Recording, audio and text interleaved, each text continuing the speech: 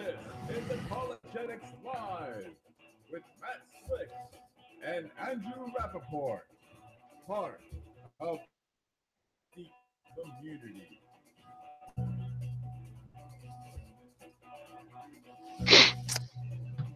All right, we are live, Apologetics Live. Glad that you are out here with us. We are with our resident apologist, Mr. Matt Slick from CARM, who's been doing apologetics for almost 40 years.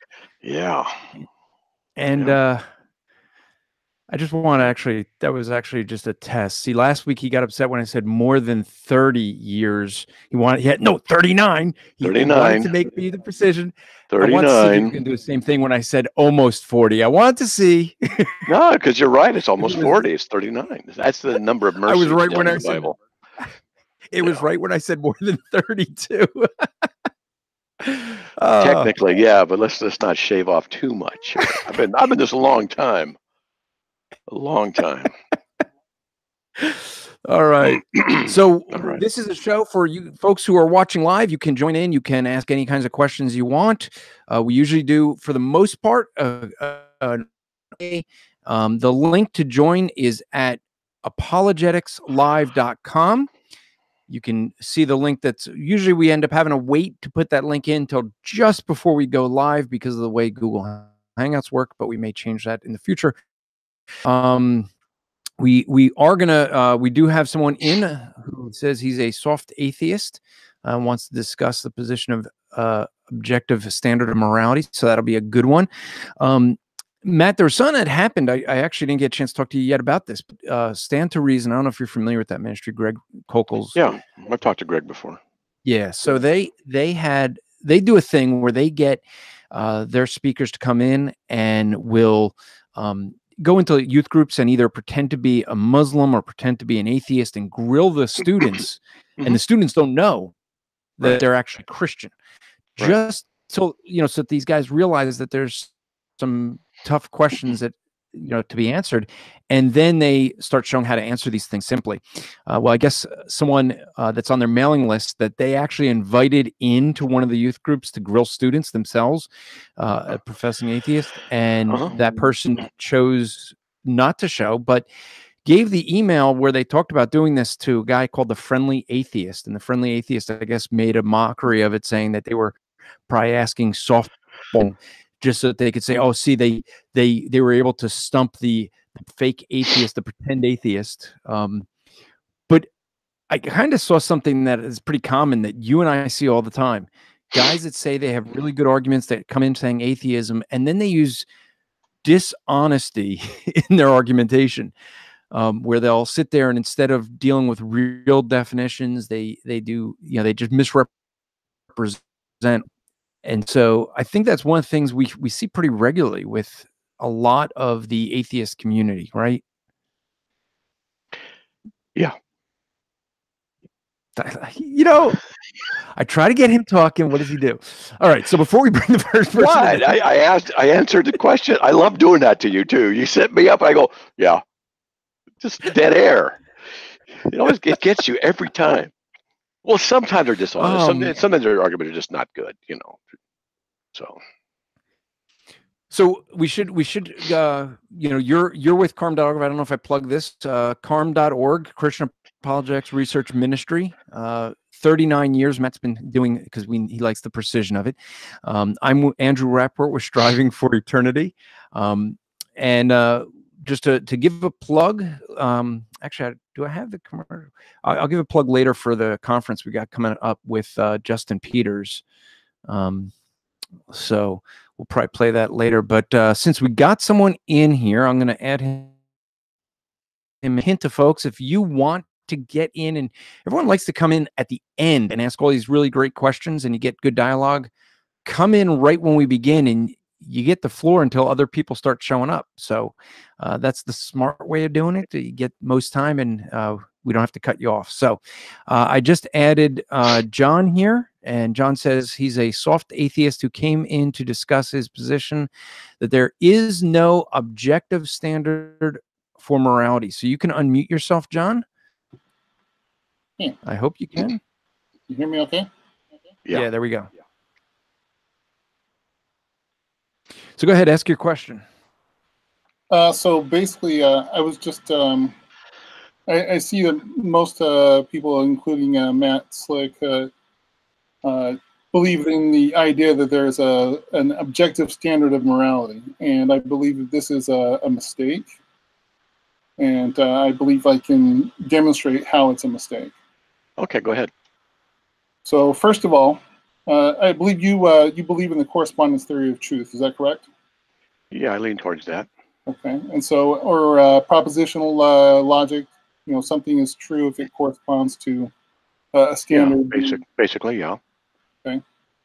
So first of all, the question is how can you, how do we determine what is the correct moral standard?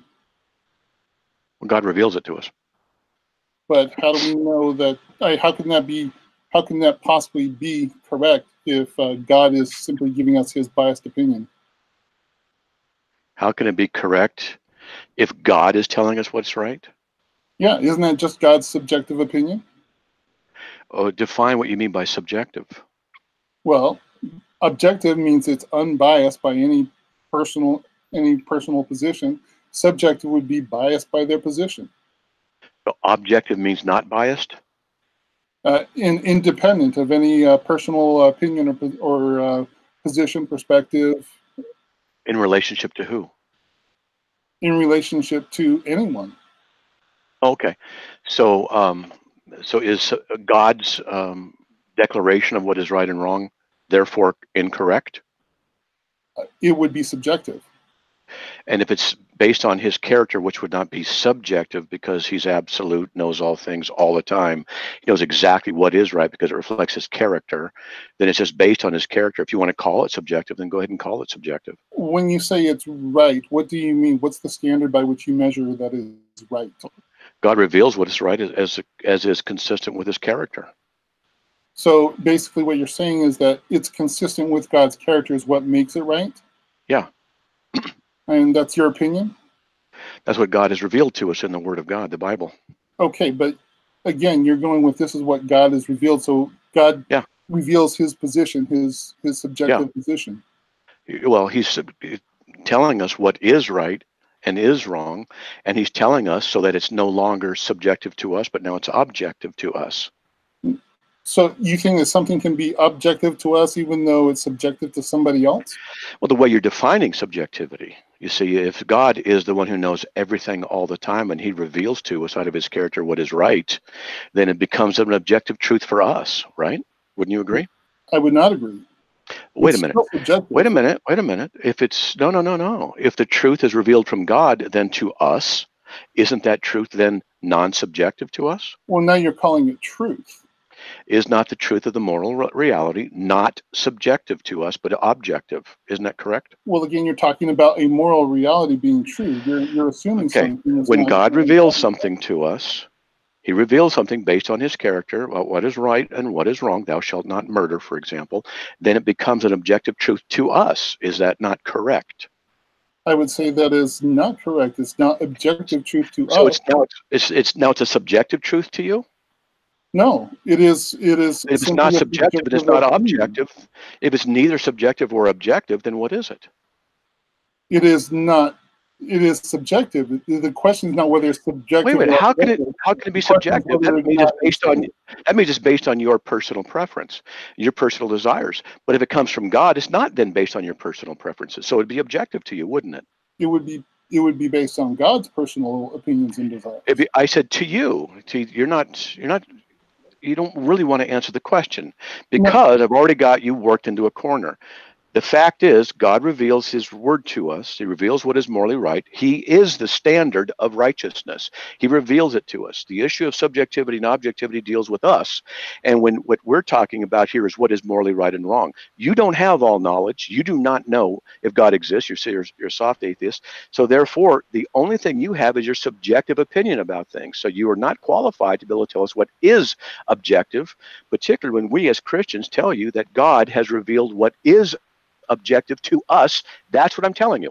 So if God reveals something to us, it's no longer it's not a subjective thing to us, it's an objective thing to us, isn't it? No, it is not. You want to claim that it's objective to you, but so if that's God not what it reveals is. something, it's subjective to us. If he says don't lie, that means it's just subjective to my opinion. It is subjective to God's opinion. If God is saying this is what you should do. God is let's just say it's subjected to God's opinion. And I keep asking you about you, and you keep misrepresenting the answer by misrepresenting my question. I ask you, let's try it again. Is not the revealed truth from God to you, and it's objective to you? Can you answer that? The idea that something is objective to me does not make any sense. What do you mean objective? What does objectivity mean? Objectivity means free of any bias. If it is God's Objectivity. bias, Wait. Free. Thing, Can you show me that subjective. definition? Show me that definition in an authoritative source. That's what it means. Now you want me to appeal to authority? What, dude? Are you serious? Shall I go Wait a minute. Wait. What Wait a minute. will you accept? You want to go off? Let's just go off your subjective opinion. What it is? Okay. Let's just do that. What dictionary would you accept? Whatever one you want to use. Tell me what objectivity is. Let's give something besides your subjective opinion of what it really is. Let's go to something more objective. Okay, I have to go to Webster's dictionary. What does it say for objective? Okay. So Webster's dictionary. Okay. And I'll type in the word objective. You should have already done this this homework. You should have already know what your terms mean. No, I know what my terms mean, but I can't say that they're going to mean the same thing to you. You've already demonstrated that they don't. Relating to or existing as an object of thought without consideration of independent existence. Of or relating to being or object, phenomena, or condition in the realm of sensible experience, independent of individual thought and perceptual by all observers. So what makes you think that your subjective definition is the right one? No, my subjective definition being the right one is simply a matter of consensus, just like morality. Whoa, you complain about appeal to authority. Now you're appealing to argumentum ad populum, the majority. No. So No. Consensus. So consensus is what it means now. No, it's a matter of what's your definition? What's your definition again? You asked what the standard is. What's your definition of objectivity? Free of bias. Free of bias. Okay, personal hold on a second. Any free bias. Of personal. Oh, so what you're doing is bias. So by definition, you just define it that way. Can you demonstrate to me that that's the correct definition to work with? Can you demonstrate it's not? I asked you to demonstrate your assertion to be true. You're asking me what my definition is. And I asked you if you can verify that it's true. You said free from bias. That's correct. That is my definition. If you accept my definition, then we have a consensus and we can move forward. If you don't accept my definition, we don't have a consensus and we can't move forward. Well, I don't accept your definition because I read what the Webster's dictionary, which you referenced. You said use that one. I did. It doesn't agree with you. I would beg to differ. If we are using Webster's dictionary, it agrees with what I'm saying. Wow. So relating to or existing as an object of thought without consideration of independent existence, that agrees with your definition that it means free of personal bias? Yes. Wow. Of or relating to or being an object, phenomena, or condition in the realm of sensible experience, independent of individual thought and perceptual by all observers, having reality independent of the mind, that means without bias? That is correct. Wow, okay. I guess then you concede that I'm correct. I'm conceding that if you want to agree with the Webster's dictionary, and I agree with the Webster's dictionary on the definition, then we can move forward. I'm glad that you just acknowledge that I'm correct and that you don't know what you're doing. Thank you. I mean, that was easy. It didn't take much. I think you're being disingenuous now, Matt. Oh, thank you. I didn't think that you liked me that much, but it's a nice compliment. Thank you. No, my I point is that I think that you're basically assuming that you won without actually demonstrated the case. No, I don't have a new car. No. No, I don't. I don't know where you got that, but This is exactly what I'm talking about. If we don't have a consensus of meaning, we can't move forward. no, I'm not bald. What? Where are you getting that? Seriously, what is up with you? Wow. I guess, John, you don't know what you're doing, do you? Because if I'm going to read you a definition and then you just reinterpret it to mean whatever you want it to mean in light of what you desire, then I can do the exact same thing to you. If you're not going to go with what the consensus of what you required was Webster's Dictionary, which does not say what you said, and then you say, but it does say that, how are we going to have any rational discourse whatsoever? Since you cannot demonstrate to me that you know what you're talking about in subjectivity, you can't define it. When I asked you to define it, you said, you define it. I said, where do you want me to go? Webster's. You couldn't even define it for yourself. I go there. It doesn't agree with you. And then you say it does. Do you really understand how ridiculous your presentation is so far? Oh, I understand how you're making it out and how you're trying to put it to the audience that is watching. I'm not trying to. I'm simply doing what's obvious. You're the one demonstrating that you don't have the ability to think critically in this area. You just defined it in a way not consistent with what the dictionary said that you want me to reference. What you want to do is say it means any personal bias, and you say, well, God has a personal, therefore it's not objective. So what you're doing is defining it in a very narrow way, specifically and purposely, which is not done in the dictionary you wanted to cite, so you can apply it to God so that you can try and win an argument, which really is no argument. Let's look at entry 1B. When I asked you specifically, I said, is it objective to you, the truth? You said, no, it's not. Then you said it's also not subjective. We only have two options here, subjectivity and objectivity. And then I asked you, if it's not subjective and it's not objective, then what is it? Can you answer that question? And my answer was that it's not about subjectivity or objectivity. It's about your characterization of it being truth. That's what it is? So that's your subjective opinion about what is true? About the word subjectivity and objectivity? I'd like to reference the 1B. 1B, of relating to, or which I've already quoted several times, yeah. Of being or object, of relating to, of being or object, phenomena or condition in the realm of sensible experience, independent of individual thought, and perceptible by all observers, yeah?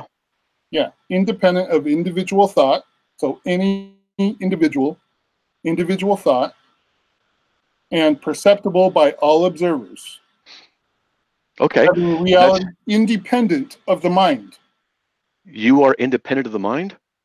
No, I'm saying that this is the definition of objectivity that we are referring to. Okay. Having existence independent of the mind. Something that exists without us knowing it exists. No. Something it's independent of the mind. Independent of our mind. If it's independent of our mind, if it's independent of our minds, then it exists without us having to know it, right? This glass I'm holding in my hand, does this exist independent of your mind? No, I'm seeing it.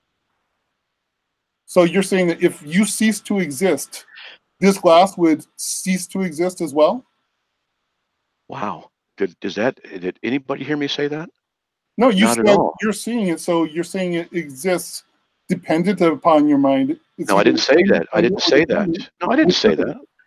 I didn't say that. Is it dependent or independent? It's not dependent upon my mind, which is why I said if a mind is not there, it still exists. So that makes it not dependent. It makes it independent of your mind. Not dependent upon the mind for its existence. Which mind is it which mind is the dictionary talking about there? Any and all. Any and all? Does it say any and all? It doesn't say any and all. It's implied.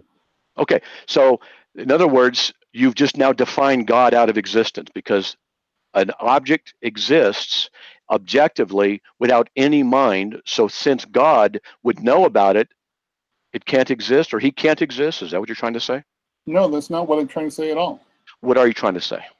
I'm trying to say that things which exist in material reality exist independent of whether or not I'm thinking about them, you're thinking about them, or Yeah, I know anybody that. else is thinking about them. That's what objectivity is. Yeah. Okay, we come to a consensus of what that means. To us, yes.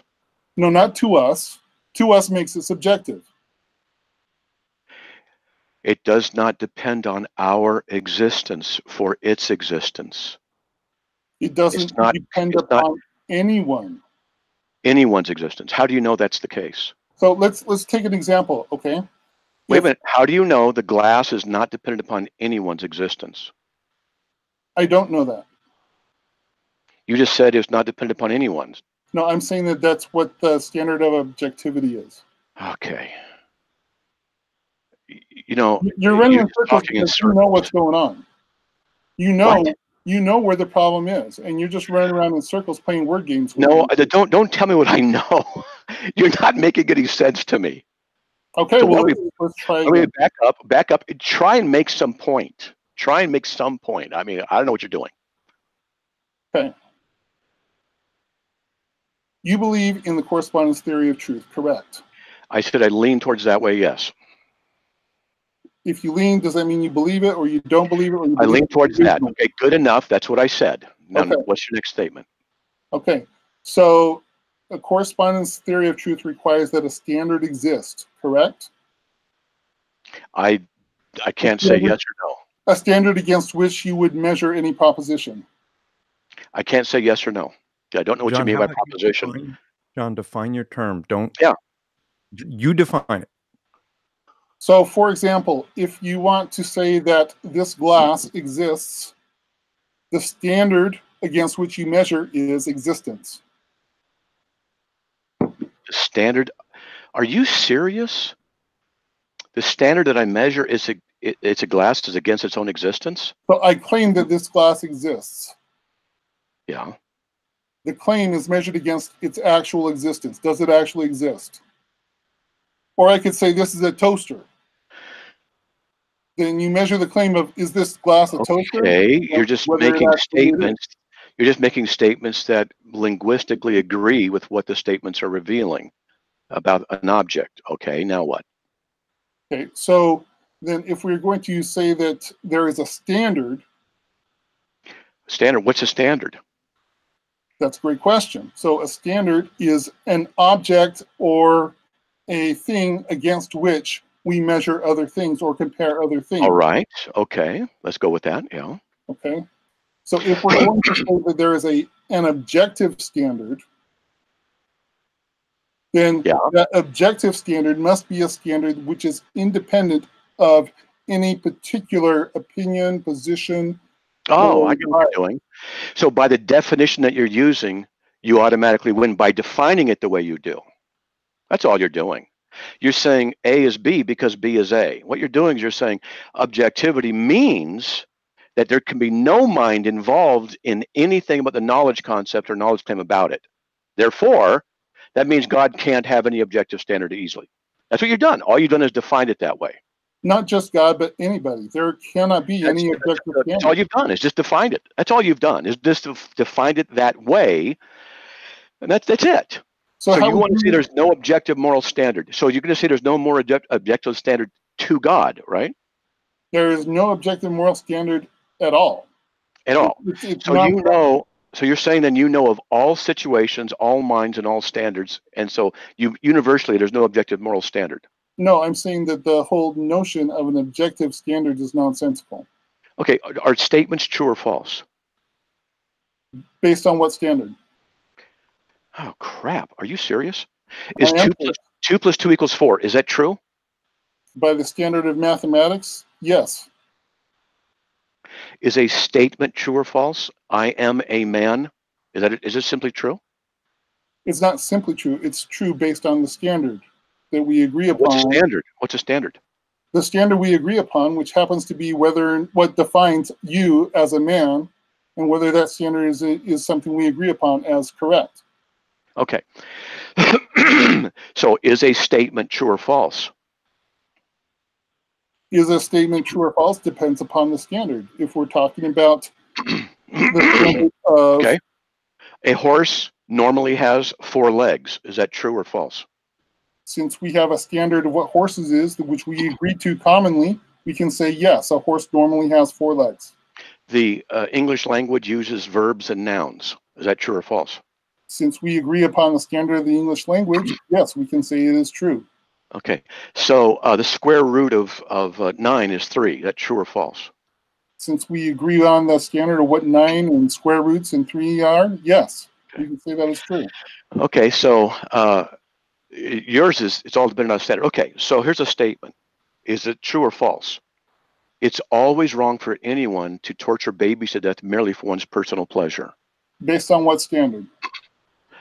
You tell me. You're the one who's developing all the standards. So if we agree upon the standard that torturing babies is wrong because we have this notion that it's not good to cause harm to babies, then define what good is. What's good? Good is just a subjective judgment that we have that says this is something that's desirable or something is so you right. You can't know if it's good or bad to torture babies to death merely for their personal pleasure. I can know for myself whether it is, and I can know based on a particular standard that I am aware of. And what's your belief? What's your opinion on this? It is always wrong for everyone to torture babies to death merely for their personal pleasure. It is my agree or disagree? It is my personal opinion that it is always wrong to do so. Okay, so I just said it's always wrong for everyone. So your personal opinion is that there is a universal absolute moral standard that applies to everybody, independent of their existence and independent of their desires and knowledge. You just affirmed an objective moral standard. No, I would not say independent of. Sure it is. No. It's your opinion that it exists. It's your opinion that it's true for everybody all the time. That's an objective standard to them. It is not objective, but it is absolute and it is universal. Wait a minute. You just said that according to your belief, it's always wrong for everyone. That's what we call an objective standard, that it applies universally to everybody. It's independent of their preferences or personal preferences. That's what objectivity means. That's what the real definition means. So now you're defining what the real definition means. So you're redefining it. I'm not redefining it. You're the one who said bias. Yeah. Look, is it always true? Is a statement true? It's always wrong for anyone. And you said, yeah, it is always wrong for anyone. How do you assert that as being a universally valid statement in your subjective, non-objective moral universe? It is the standard which I hold to. It is the standard that I would impose upon others. Whoa. So now you would impose upon others your opinion? Yes, absolutely. Everybody does. So you have the right now to impose upon everybody your subjective standard. What do you mean by right? Oh, brother. So you have the right. You have the authority. You're the one who's saying it's good for you to do this. That you are the one who said, yeah, I would impose it upon everybody else. So you're the one who's saying you have that right to be able to do that.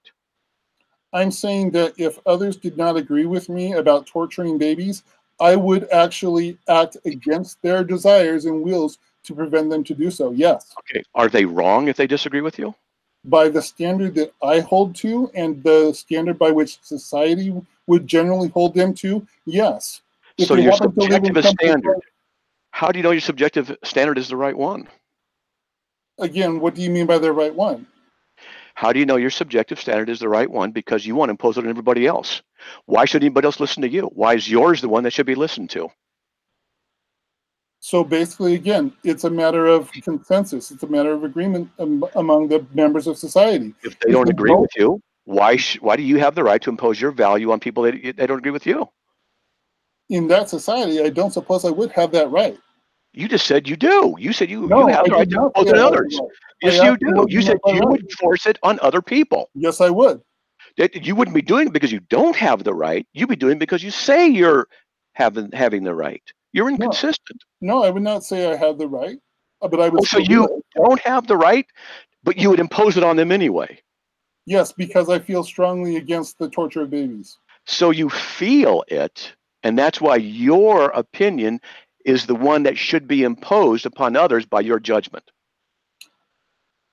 I would say that, yes, I would impose it on other people, based on how I feel about that particular subject. And Okay. I would have the consensus of the vast majority of society, I believe. Who gives a flying rip what the consensus of the majority says? Who you don't even know if that's the right standard. The consensus of the majority of people believe slavery was right and wrong at different times in different parts of the world. Consensus means nothing. It's called argumentum ad populum. And it's a fallacy of logical argumentation, which you've employed several times. Matt, So if I were to come into your home, if I were to come in your home with a gun, I would not do this. But I came in your home and I robbed you, and you said I don't like it, and I say bang, they shoot you. Am I right or wrong for doing that? you would be wrong by my standard because it's something that I would I'm be not talking about your standard. My standard. Let's talk about my standard. I'm the one.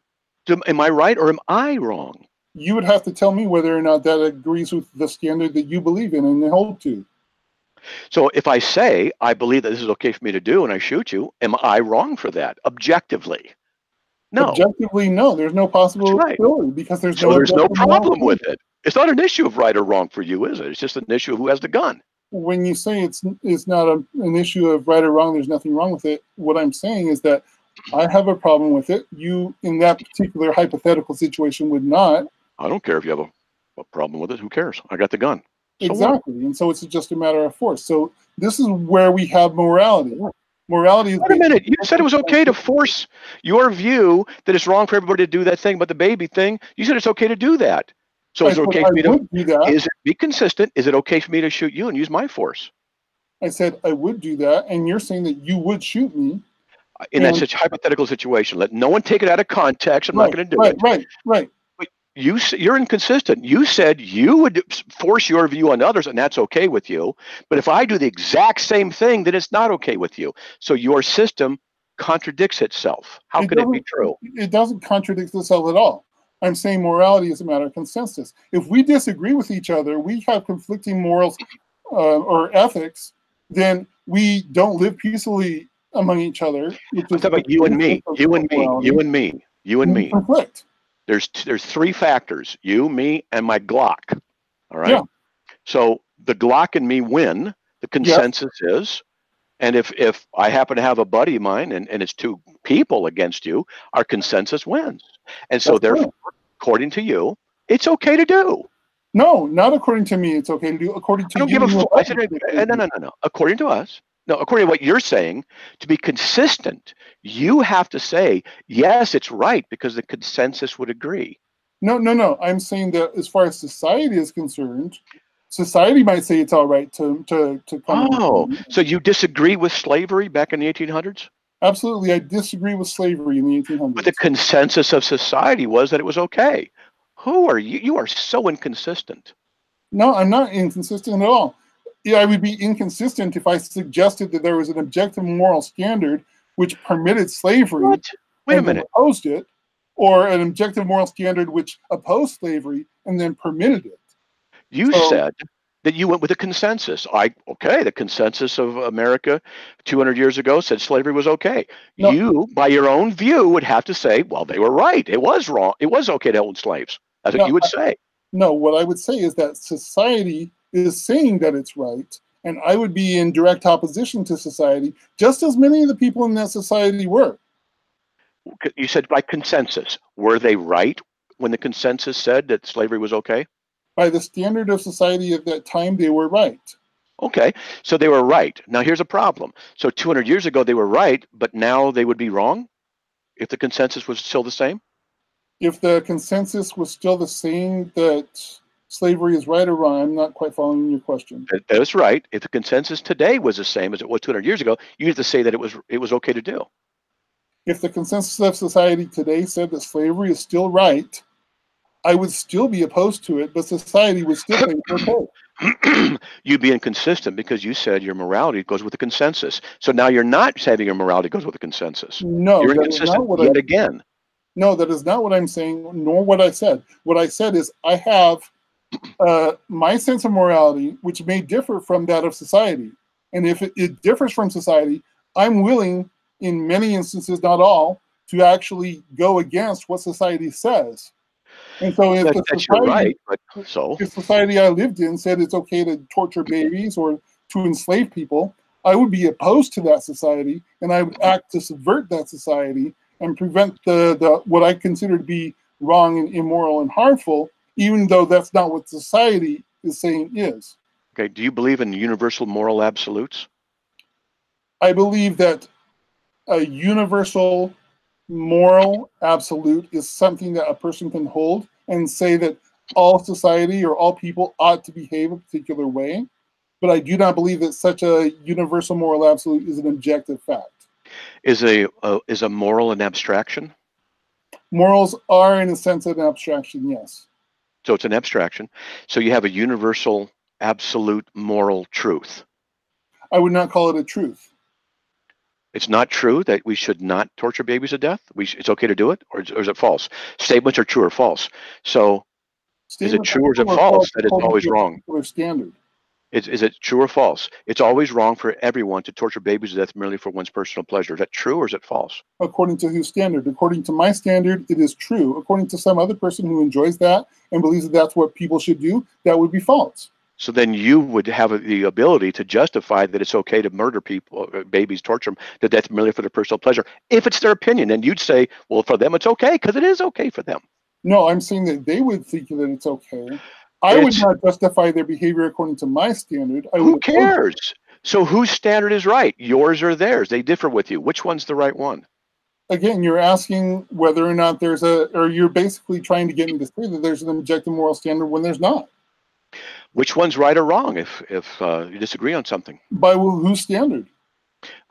You two are disagreeing. Which one's right or which one's wrong? They both can't be right and they both can't be wrong because they're mutually exclusive.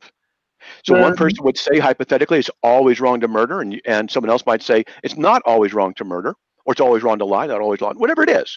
There can't be a third option. How do you determine if either one is true, or both are true, or are both false? Because if you can't decide if one is true and the other one is false, then you don't have any way of knowing if there is any truth or is any falsity, and your statements don't have any truth or falsity value to them. So again, it depends on the standard that you're measuring the question against. So you don't get it. If you cannot determine what is true and false, even your statements about what is true and your opinions have no meaning because they have no truth or false value to them. They're nothing more than your personal preference of subjectivity. And the only thing you've got to offer is, it's just what I like. That's all you've got. And who gives a flying rip? But what you're saying is that I have to compare the standard or compare the statement to some standard, some objective standard, for it to be an objective truth. Well, that's what you keep on pointing at and saying, how do I do that? But the point is that all standards are subjective. All standards are subjective. Are you absolutely sure about that? The only standard, or the only thing that's objective, is our measurement against the standard, and we can say objectively, yet this applies to the standard and is true, or this applies to the standard and is false. So, it doesn't correlate with that standard. Are you familiar with basic logic? Yes. Law of identity? Yes. What is it? Law of identity is the notion that an entity is identical to itself. What's the law of non-contradiction? It is the idea that no two propositions which are mutually contradictory can be true simultaneously. Law of excluded middle. That if you have two propositions which entail all options or all possibilities, that there is no third option which is neither the one proposition nor the other. In other words, the LEM, law of excluded middle, says statements are either true or false. See, what you're doing is you're rephrasing things to find favor with your subjective opinion, and then what you're trying to do is argue from your subjective opinion upon others. Do you see the hypocrisy here?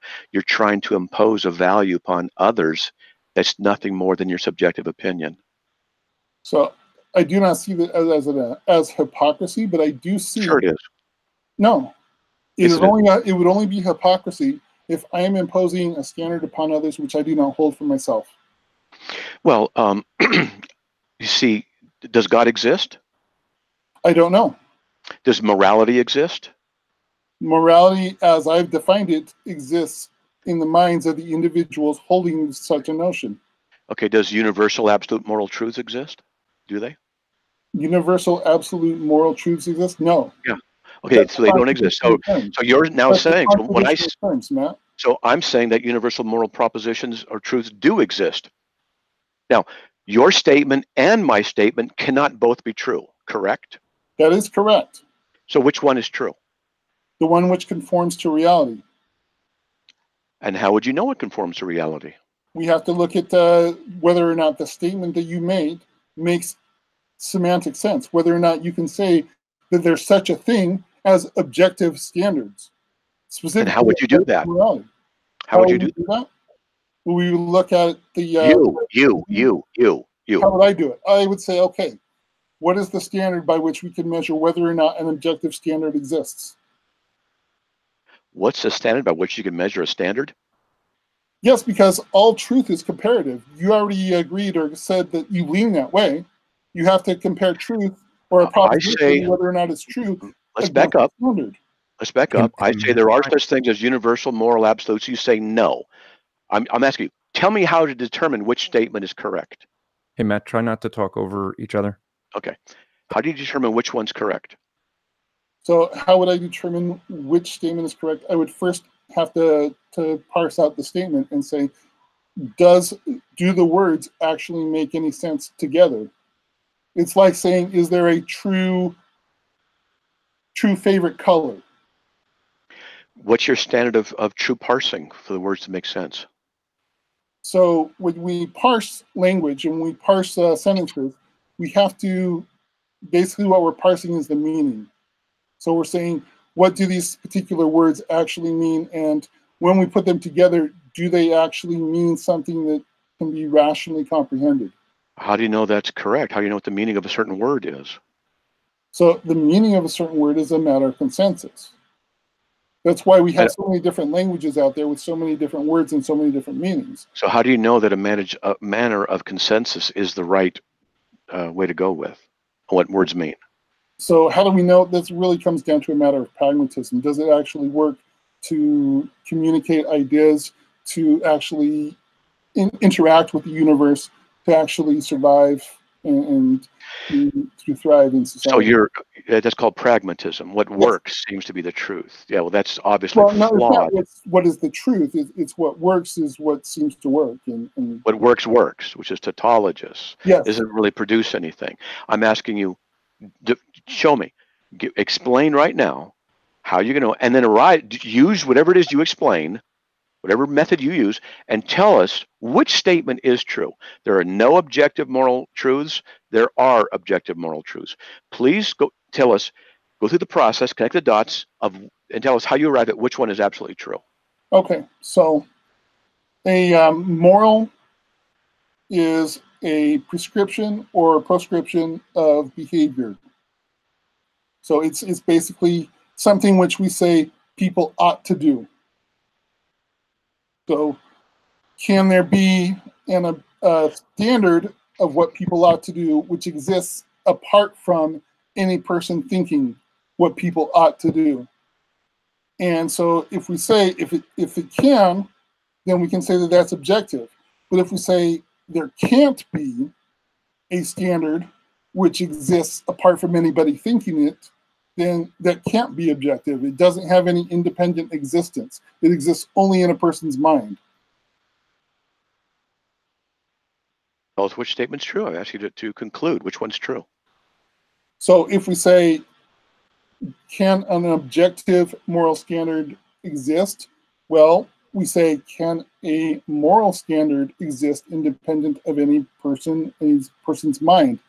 Well, no, we can't see that happens because all moral standards exist only in people's minds. They don't have independent existence. Therefore, they cannot exist objectively. There cannot be an objective moral standard.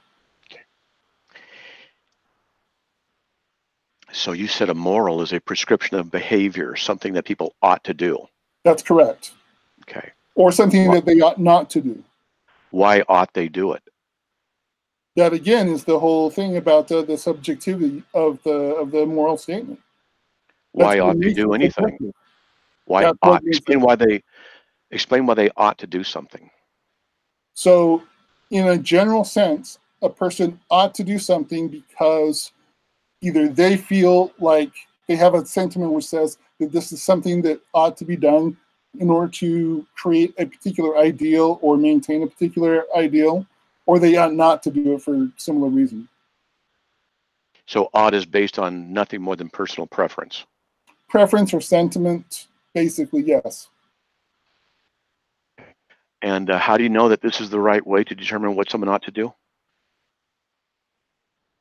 How do I know whether something is what somebody ought to do? Is that the question? Well, no, you said that what No, they. I'm trying to understand what you asked. I asked why ought they do something. You said they ought to do something because they feel it ought to be done based on preference and sentiments. Yes, this is basically what the whole is ought dilemma or question that David Hume talked about way back in the early time. So if I feel something that I ought to do is come over and rob you, and I sentimentally think that's what I ought to do, then that is a good moral behavior according to you. No, according to you. No, according to you. No, according to you, because you're the one that's having that thought that you ought to do that. No, you said that this is what's defined by, and you're saying that that's what makes it good. I applied it and say this is what I'm doing, so therefore it is good by nature. No. So either you're misunderstanding me deliberately or unintentionally. I'm going to assume that it was unintentional. So what? Someone's got their thing on. Go ahead. Goodness. Okay, so what I'm saying is that if a particular individual thinks that this is what they ought to do or what others ought to do, that is their individual subjective standard of behavior. If they're imposing it upon another person, that's what is called morals or morality. If it's self-imposed upon themselves, that's what we would call ethics. Is it right to impose a certain view on anybody else? Or is it wrong? Well, in my personal opinion, it is right under certain circumstances to do so. Society generally feels that it's wrong to do it under certain circumstances and right to do it in others. That's why we have police officers, for example. So what you've given me here is sometimes slavery is okay, sometimes slavery is not okay. You don't have any standard by which you can judge what is true or false. You don't have any standard by which you can say something is moral or immoral, other than to say it's just what people prefer, and then it's by popular vote. This is what you've really given us, and you don't know that all your opinions are true or not. They're nothing more than your opinions about this. Now, I'm going to bring this home to you. What you've done is do nothing other than give us a personal opinion about something where you say in your personal opinion, objective morals can't stand. But the problem with your personal opinion is nothing more than your personal opinion. And it does not demonstrate that any objective standards do or do not exist. It's just your subjective opinion. This is the problem with subjectivity. It's self-refuting. When you have a subjective preference, what you're doing, you're saying, I believe it's right. Well, how do you know it's right? Because I believe it. Well, what makes it right? Because I believe it. It goes nowhere. You can't use logic to do this, because to do logic means you have to have absolute truths by which you can then raise in order to argue about morality. The problem with logic and morality is you can't bridge the is-ought gap. And if you've studied into philosophy, you should know this, the is-ought gap problem. When I asked you why ought someone do something, I was asking you to bridge the is-ought gap. And all you did was give me back to the subjectivity issue, which is not bridging the is-ought gap. All it's doing is saying, well, it's just my opinion. Well, that's nice. You have your opinion, but your opinion has no bearing on whether or not something is true or whether something is not true, or whether or not there is an objective moral or whether or not there is not an objective moral, because your subjective opinion about morality is based upon you. And as I said, their subjective opinion is ultimately self-refuting. You've given us nothing to work with, and you've only refuted yourself. I would agree in part with what you said, but the part I would disagree with is the idea that there's no subject that everything's subjective in my position. It's not. Oh, you're saying there's objective truths? I'm saying that there are. Truth is based on whether or not it conforms to a particular standard. What standard? So in the case of existential truth, the standard is existence. Wait, but truth is a statement. Existence is not a truth. It's an actuality. That's correct. You don't understand apparently what truth is. The word tree is not true or false, but the statement there is a tree in my backyard is either true or false. That's correct. And what is the standard by which that statement can be considered true or false? Well, in the case of that testable statement, I would go out and take a look, and that would be based on empiricism. But you don't do that Correct. with morality. Correct, because you can't. So, because it's a different issue, and morality is an abstraction, and you admitted that already. Yeah. And yet you also admitted, in your opinion, there's universal moral absolutes. Yes. And yet you're saying that you are a subjectivist, which means everything's based upon your opinion, and your opinion is that there's universal moral absolutes, which means that it's imposed upon everybody, not just subjectively, but objectively, which refutes yourself. No. Yes, you did. No. So here's the thing. I agreed that there are universal moral absolutes. And I agree that those are imposed upon others. But these are nevertheless subjective. My opinion is that everybody should always. Your opinion is everybody should always. Every other person that has a universal moral absolute that they hold to believes that everybody always, but that does not make any of those positions objective. They're not objectively true. They are the subjective opinions of those people who hold them. By logical necessity, that which is subjective is not a universal moral absolute. When you say a universal moral absolute, are you saying it's universally applicable, or are you saying that it exists independent of any person's opinion? When we're talking about morality, we're talking about as it relates to our world and our people. Correct. Now, I asked you earlier, is it true or is it false? It's always wrong for anyone to torture babies to death merely for one's personal pleasure. You said it's true, which means you believe in a universal moral absolute truth. I said it's true according to the standard that I hold to, and according to the standard that other people hold to that is similar or the same as myself. So according to your standard, it's universally true, and according to your standard, there's a universal moral absolute. Yes, one that I hold. Okay. One that comes from me, and one that is shared by, thankfully, the vast majority of others when it comes to the torture of babies and slavery. So, and you also said it was an abstraction. Morality is an abstraction. Can you have an abstraction without a mind? No, I don't believe you can, which was what makes it subjective instead of objective. Okay.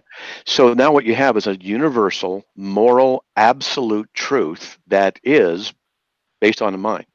Again, you're injecting the word truth, and it doesn't belong there. The only time it can be considered truth is if it is compared to a particular standard. I asked if it was true or false. I asked if it was true or false. You said, yes, it's true, according to what you believe. According to my standard. So your standard is a completely subjective standard that is universally true for everybody. No, yeah, so it is not true for everybody. It is true to the standard that I hold. And is your standard the right one? To me, my standard is the right one. Other people may disagree. Society collectively agrees upon what the standard is. I don't care about society. We're talking about you. Society holds the standard that benefits the majority of society. Yeah, and that's circular. Why is it beneficial? Because they agree with it. Why do they agree with it? Because it's beneficial. It doesn't go anywhere. It's a logical problem. But look, you're the one who said that it's a universal moral absolute. That I hold. But it's also a conceptual thing. So you hold then, your opinion is that there's a universal moral abstraction, a single universal moral abstraction that's represented by the statement, it is always wrong to torture babies to death merely for one's personal pleasure. So what you're saying is there's a universal, a transcendent, universal moral abstraction. Transcendent means it's not dependent upon space and time.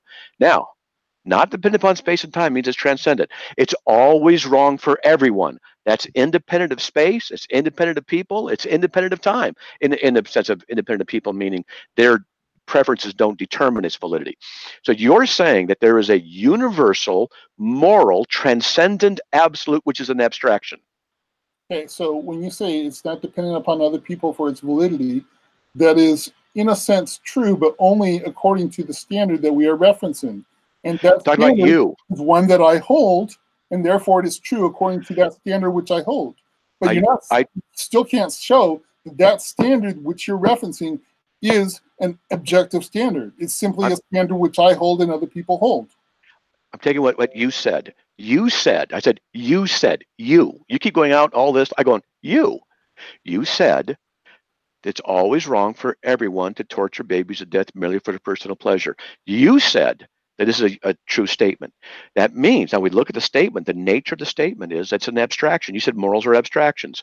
And it's also universally true for we're always wrong for everyone. That is what transcendent moral truths are. Now you're saying that you believe in a universal moral transcendent truth. So are you saying that my standard is a universal or is a transcendent moral standard? No, I'm not. But I'm saying that you affirm that there is one.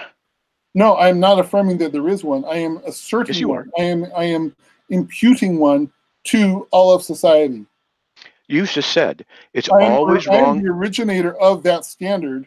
I am the one that holds that standard, and I am imposing it upon all society based on how convicted I am that people ought not to torture babies. So then you said you're the one who originated it, so that means it's biased. Subjective to me, yes. It's biased to you. Yes. Okay. And so you said that which is objective is what's not biased. So you're saying it's just subjective. So your subjective opinion is there's an objective truth. No, I'm not saying that it's an objective truth. You're the one that keeps on saying You just that. did. You just did. No, it's always wrong for everyone. That's an objective truth. It doesn't depend on our subjectivity. You're saying it's universally applicable. It is dependent upon the standard. Something is only true according to a standard. Dude, you said that there's a universal moral truth because you're the one who said it's always wrong for everyone. That's your opinion. You believe that statement is true. So you're the one saying there's a universal moral truth standard that everyone ought to be based on your subjective preference. I'm not saying it's a truth standard at all. I'm saying the standard I hold is that yes, you are universally, absolutely, immoral. Yes, you are. You are saying it's a universal truth standard by agreeing to the statement. No, I'm not saying it's true. Okay, so if there's the standard that I hold, and you say, is torturing babies, always...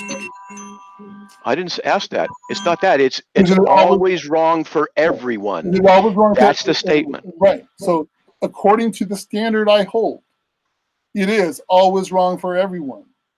Now, I think we're just going over this over and over again. I think, Matt, we are. We're really not making any progress. Yeah, we're not because you're stuck. I'm willing to just kind of leave it at this and say, no.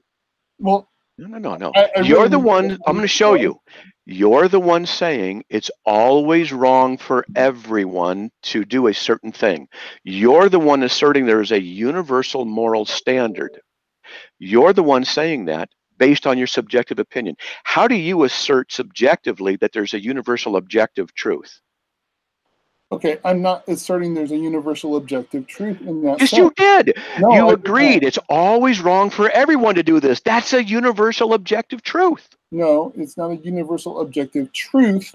It is a position that I hold. It is a subjective position that I hold that everyone should always not torture. Your opinion is that there's a universal moral truth because I said it's always wrong for everyone to do this. You said that's correct. You're the one holding to a universal moral truth, which is by definition a moral truth is an abstraction, which you said. I'm sorry. I really got to go. But it's been good talking to you. I'm sorry we have not come to an agreement, but thank you again, Andrew, for the chat. Well, okay. Come back in because I got a whole bunch of questions I wanted to have fun with here. All right. You have a good one. Okay. All right. You too, Matt. Yep. Okay. That was classic. That's pretty classic. So on one hand, he affirms a universal moral absolute, but on the other hand, he does not. When he applies his subjective truth to the statement, it's absolutely true, but it's not really absolutely true. But he has an absolute truth value to everybody based on his subjective position, which means you can't have a universal truth actually be that. And what they'll do is, he does this typically with atheists, it's just my opinion that is true. Then it's just that also is your opinion that there's a universal moral truth, isn't there? You notice he never did do what he said he could do, which was to prove by his standard that one of the two statements, there is or there is not objective morality, that he could prove it. He didn't prove it. But he couldn't. What he did was, just by definition, this is how you start, and then you go that way. Well, I didn't spend much time on it. How do you know your definition is the right one? He went with the consensus, but that's argument in populum. Then we get into some more deeper philosophical issues about the nature of what truth is, but he didn't want to go there. But still, we went to with this standard statement I use, and it really tripped them up. It trips them all up. What are they going to do? It was funny because he's first off begging the question. He wants you to accept his definition, and I was going to do that. Just say, I could prove he's wrong. There's 3 of us in here.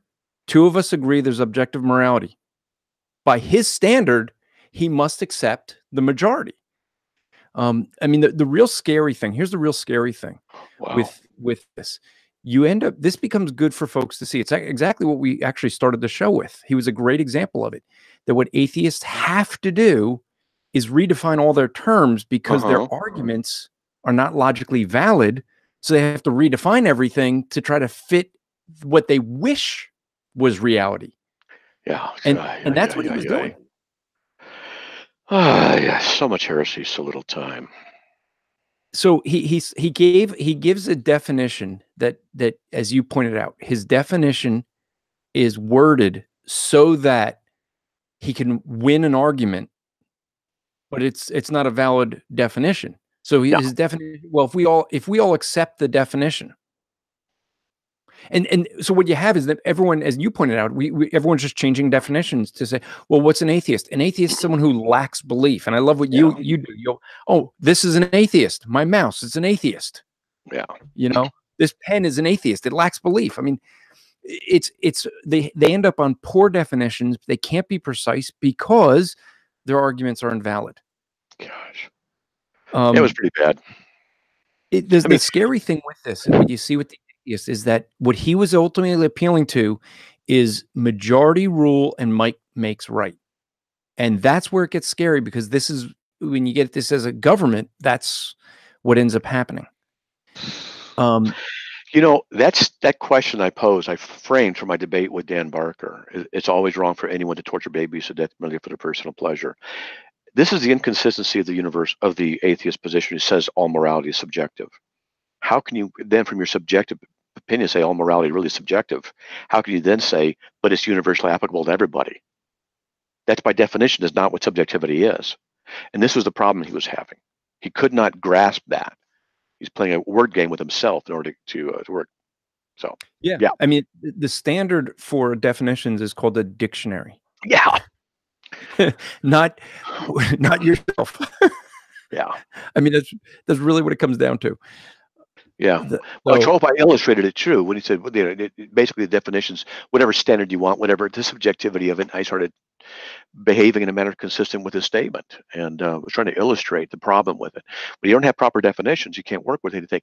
And I didn't see his definition in the dictionary that he said go to Webster's. It wasn't there, but he tried to interpret part of it to mean that.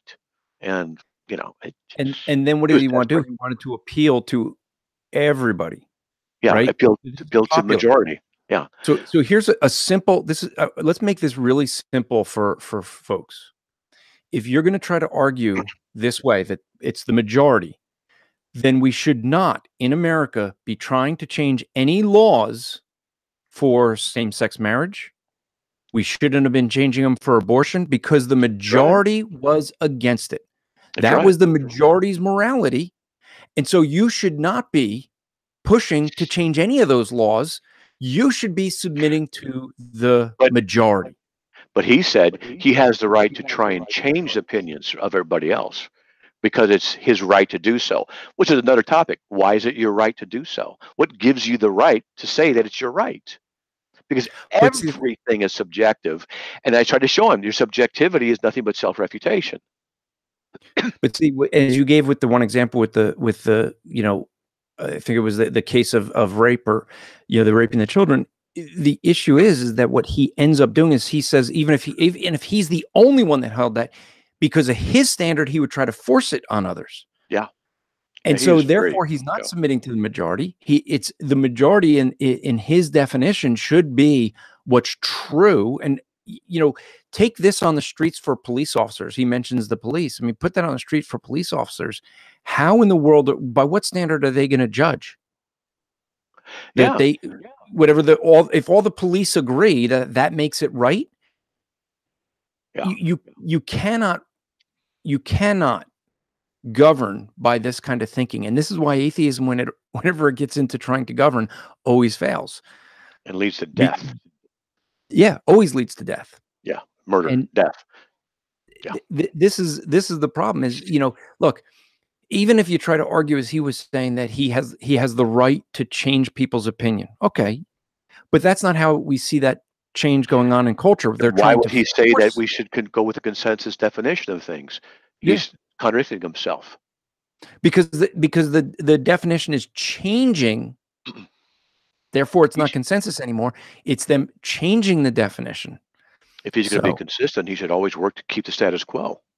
Yeah, that's true. All right. So I think John was the next one in. Wait, I'm going to get some. I'm going to do before we bring John in is I'm going to play a quick commercial. So many Christians struggle with suffering, and yet they do it alone because most of us are too ashamed to let others know that we're struggling. We struggle alone because we think that there's something wrong. As Christians, we shouldn't be struggling at all. We should just have the answers, and yet that's not the case.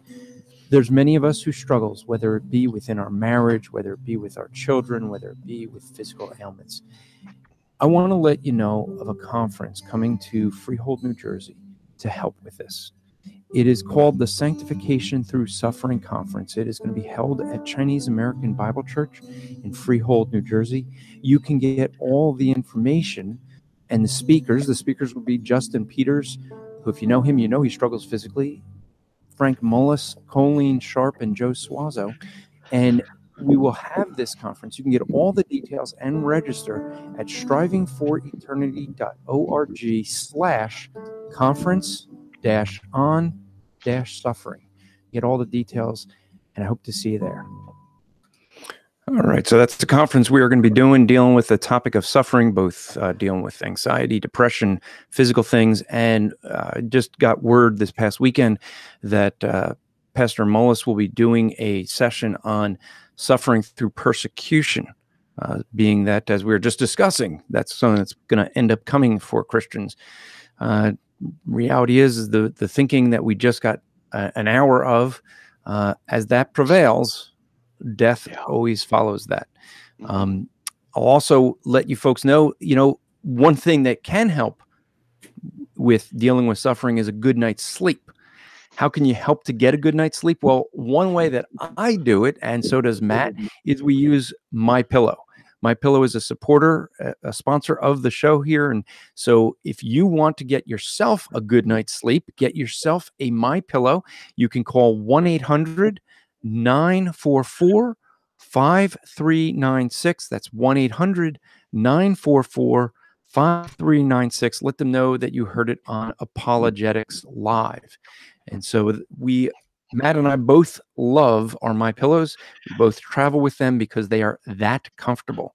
I've had mine for many years, and it hasn't gotten any softer. So Matt can still hear you, John. I've unmuted, or I've added you in if you want to unmute yourself. I don't know what questions you might have. Do babies exist?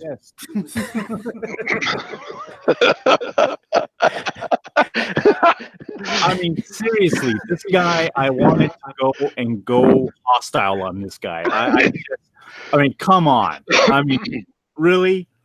I mean, he makes these claims, right? That he only lives by subjective standards. I guarantee if he tried to have that consistent worldview, inconsistent worldview, I should say, in a bank, if he says, "Hey, I feel that I have $10,000 in my account," they're gonna go, "No, I'm sorry, it doesn't work that way." You know, so it's just ridiculous how they think that, you know, there's no such thing as objective morality. I mean, it's retarded. I just cannot believe how frustrating that conversation was. Almost, you know, since you asked the question, Matt, we should play the clip that comes from. Oh, so okay. This is what sparked that question. Here we go.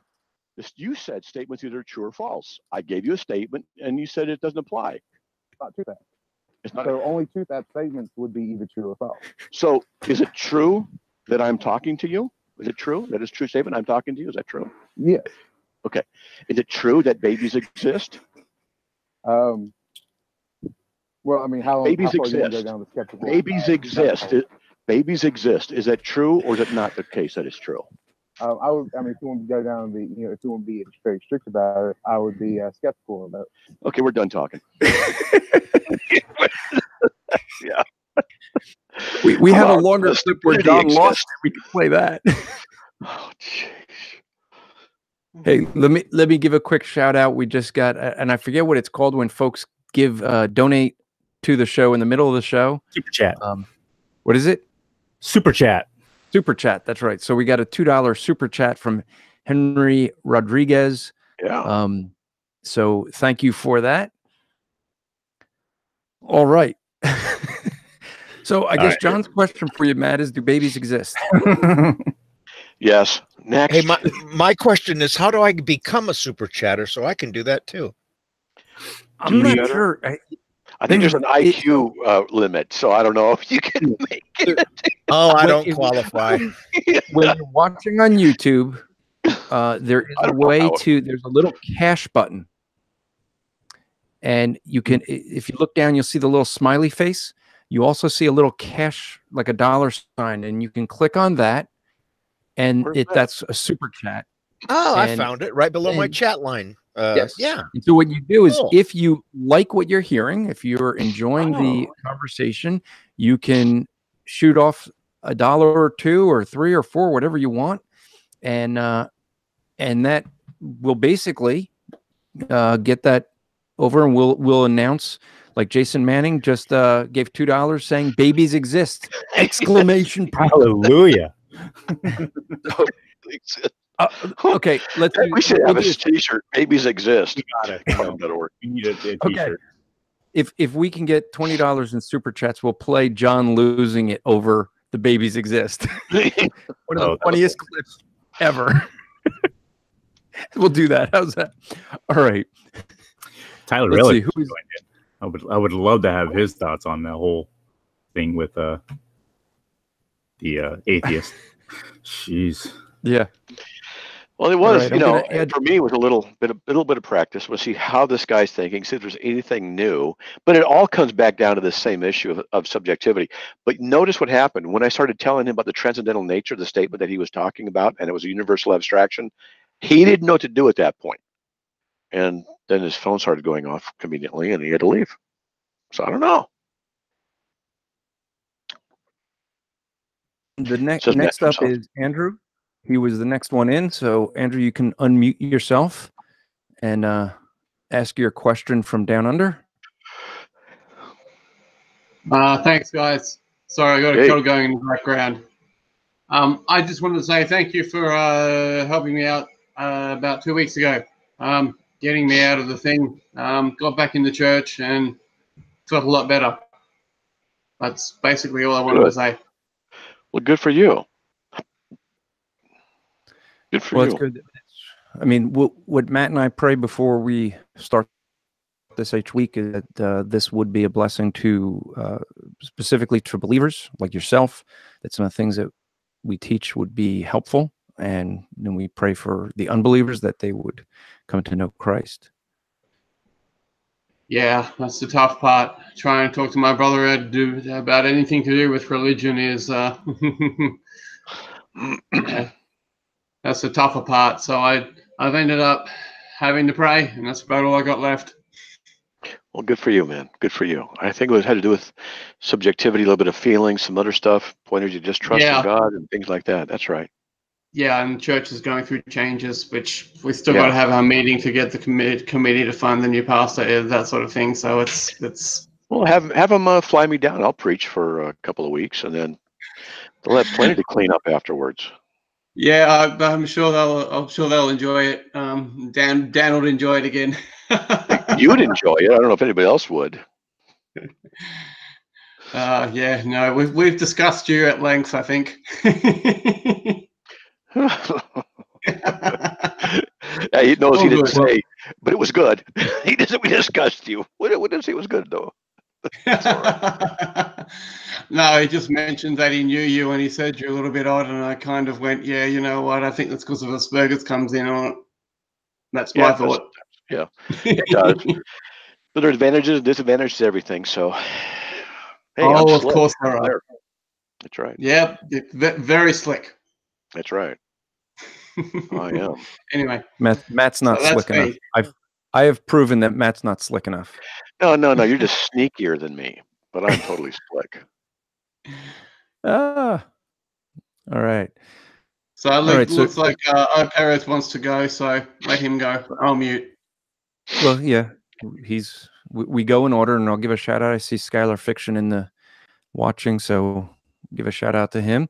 We had a good show together some time ago. We may do another, hopefully, talking about Islam, but I've brought in Catholic Traditionalist. You can unmute yourself. And so what questions do you have for Matt?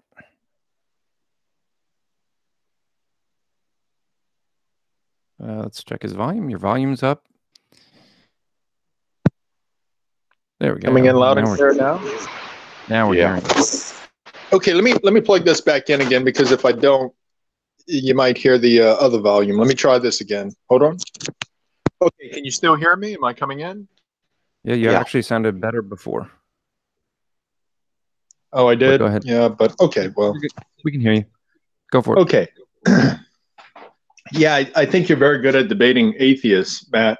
I remember when you go into Pal Talk and you go into those atheist rooms and you get them all riled up. But I noticed that the atheists, they all use that same tactic, with these logic arguments that's presented. And, they try to work around it. So I called in, it was last year, I called into that Atheist Experience show. And I spoke to Matt Dillahunty. And I took a different approach. I figured, okay, well, let me get him to admit that through supernatural miracles, the credibility of God, it's more credible that a God exists rather than a God not existing. And so I asked him the question, I said, if Jesus snapped his fingers and made the entire universe disappear with the exception of, the Earth and the solar system, then would you say that it is more credible that God does exist versus him snapping his fingers and nothing happening? And I got him to say yes. After doing that, I said, okay, so we have a miracle, supernatural miracle attributed to God that you said, validates, makes it more credible that this God does exist, this God of the Bible. So therefore, we have miracles that actually do exist. And I guess he knew what I was about to say, since he knew I was a Catholic. I said I was a Catholic, when I called in. So I started, speaking about Fatima and the image of Our Lady of Guadalupe, the miracle of Lanciano. And I started going into all the different miracles attributed to God. So he hung up on me. So he knew where I was going with it. So how do you know that? But I think, how do I know that they're from God? Oh. Well, that's just it. He would have asked the same question. They're already attributed. How do you know they're from God? Well, that's just it. They're already attributed to God through the church, and not only that, but also the shroud. Not only that, but also the Shroud of Turin. I don't know what your thoughts are on the Shroud of Turin. How do you know that the apparitions of Mary or Fatima, for example? How do you know it's really Mary? Well, I believe that it's Mary based on, because the church, because the church said that it's worthy of belief, that and they go ahead and they study this stuff. They look into it, and there are many apparitions that they don't approve, because there are apparitions that are demonic, that Satan goes ahead and he tries to represent himself as the Blessed Virgin Mary, such as the apparition of Medjugorje, which is happening right now in Croatia. And so you know that these are demonic apparitions, because whenever an apparition, like for example in Medjugorje, it said that God is happy with all religions, that he believes all religions are good. Well, that's simply false. Even a Protestant would say that's false. How do you know it's false? Because God would not say that Islam is good. How do you know that God would not say that God would not say that any pagan religion is good? Because we know the very first commandment of God is against false religions. So Scripture. So the apparition said the exact opposite of what God said in the Bible. So you're saying that you would judge the truth of an apparition by the Word of God, Scripture? Yes, or by Scripture and by Catholic infallible teaching, which coincides with Scripture. Yeah, right. So how about this? This is Fatima, May 13th, 1917. This apparition says, there's 3 quotes here I want to get to. Are you willing to offer yourselves to God to bear all the sufferings he wants to send you as an act of reparation for the sins by which he's offended and by the conversion of sinners? So they're supposed to make reparation for the sins. I thought Jesus made reparation for our sins. Well, you do know that Jesus didn't take all the penalty for our sins when he died on the cross. You do realize that, don't you? Yeah. Okay, so the reparations is in regards to that, those penalties. It's not talking about penalties with regards to salvation. It's talking about temporal penalties and penalties with regards to purgatory. So this reparation for the sins which he's offended. Okay. Correct. All right. So you're saying that what that really is it's nothing to do with atonement. It's about they have to make themselves right with God because he's offended by them. So they got to make it right. Yeah, that's for example, a person doesn't go to heaven if they're still in sin. No one can get into heaven if they have sin on their soul.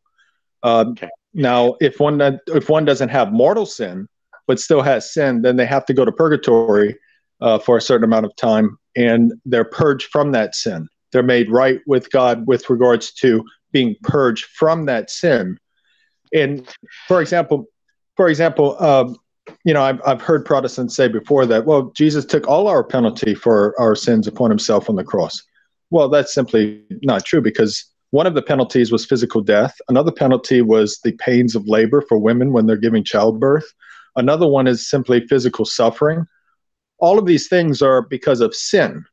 Therefore, we're still experiencing, you know, physical death. Women are still experiencing labor pains. So the fact of the matter is we're still in a world whereby the penalties for sin still exist. Okay, so you're saying it's okay then that these children offered themselves as reparation for the sins by which God himself is offended. You say that's not a problem. Yeah, that's not a problem. When you go ahead and you pray for someone and you're doing, for example, you're doing something. Well, let me ask you this. Is it beneficial for any Christian to pray for another Christian? I know what you mean by beneficial for. It's not clear. Well, if you pray to God on behalf of another Christian, that, you know, let's say for that Christian's child to get healed. Let's say the child is sickly, and God answers your prayers. And let's say you even fast, and you know, for this to happen. Is this biblical? Is this something that's biblical? Fasting and prayer. It's biblical to pray and to fast. Okay, so if you have these children of Fatima praying and fasting for someone, for another Christian, so that Christian and their family does not embark on some sort of punishment due to a sinful world that we live in, obviously that would be biblical then? Yeah, you're interchanging biblical and beneficial. There are certain biblical things to pray, but the quote I gave you Are you willing to offer yourselves to God to bear all the sufferings? You wait, guys. There's two more quotes that are really good. To offer yourself to God to bear all the sufferings He wants to send you as an act of reparation for the sins by which He's offended. So when we lie, we've offended God.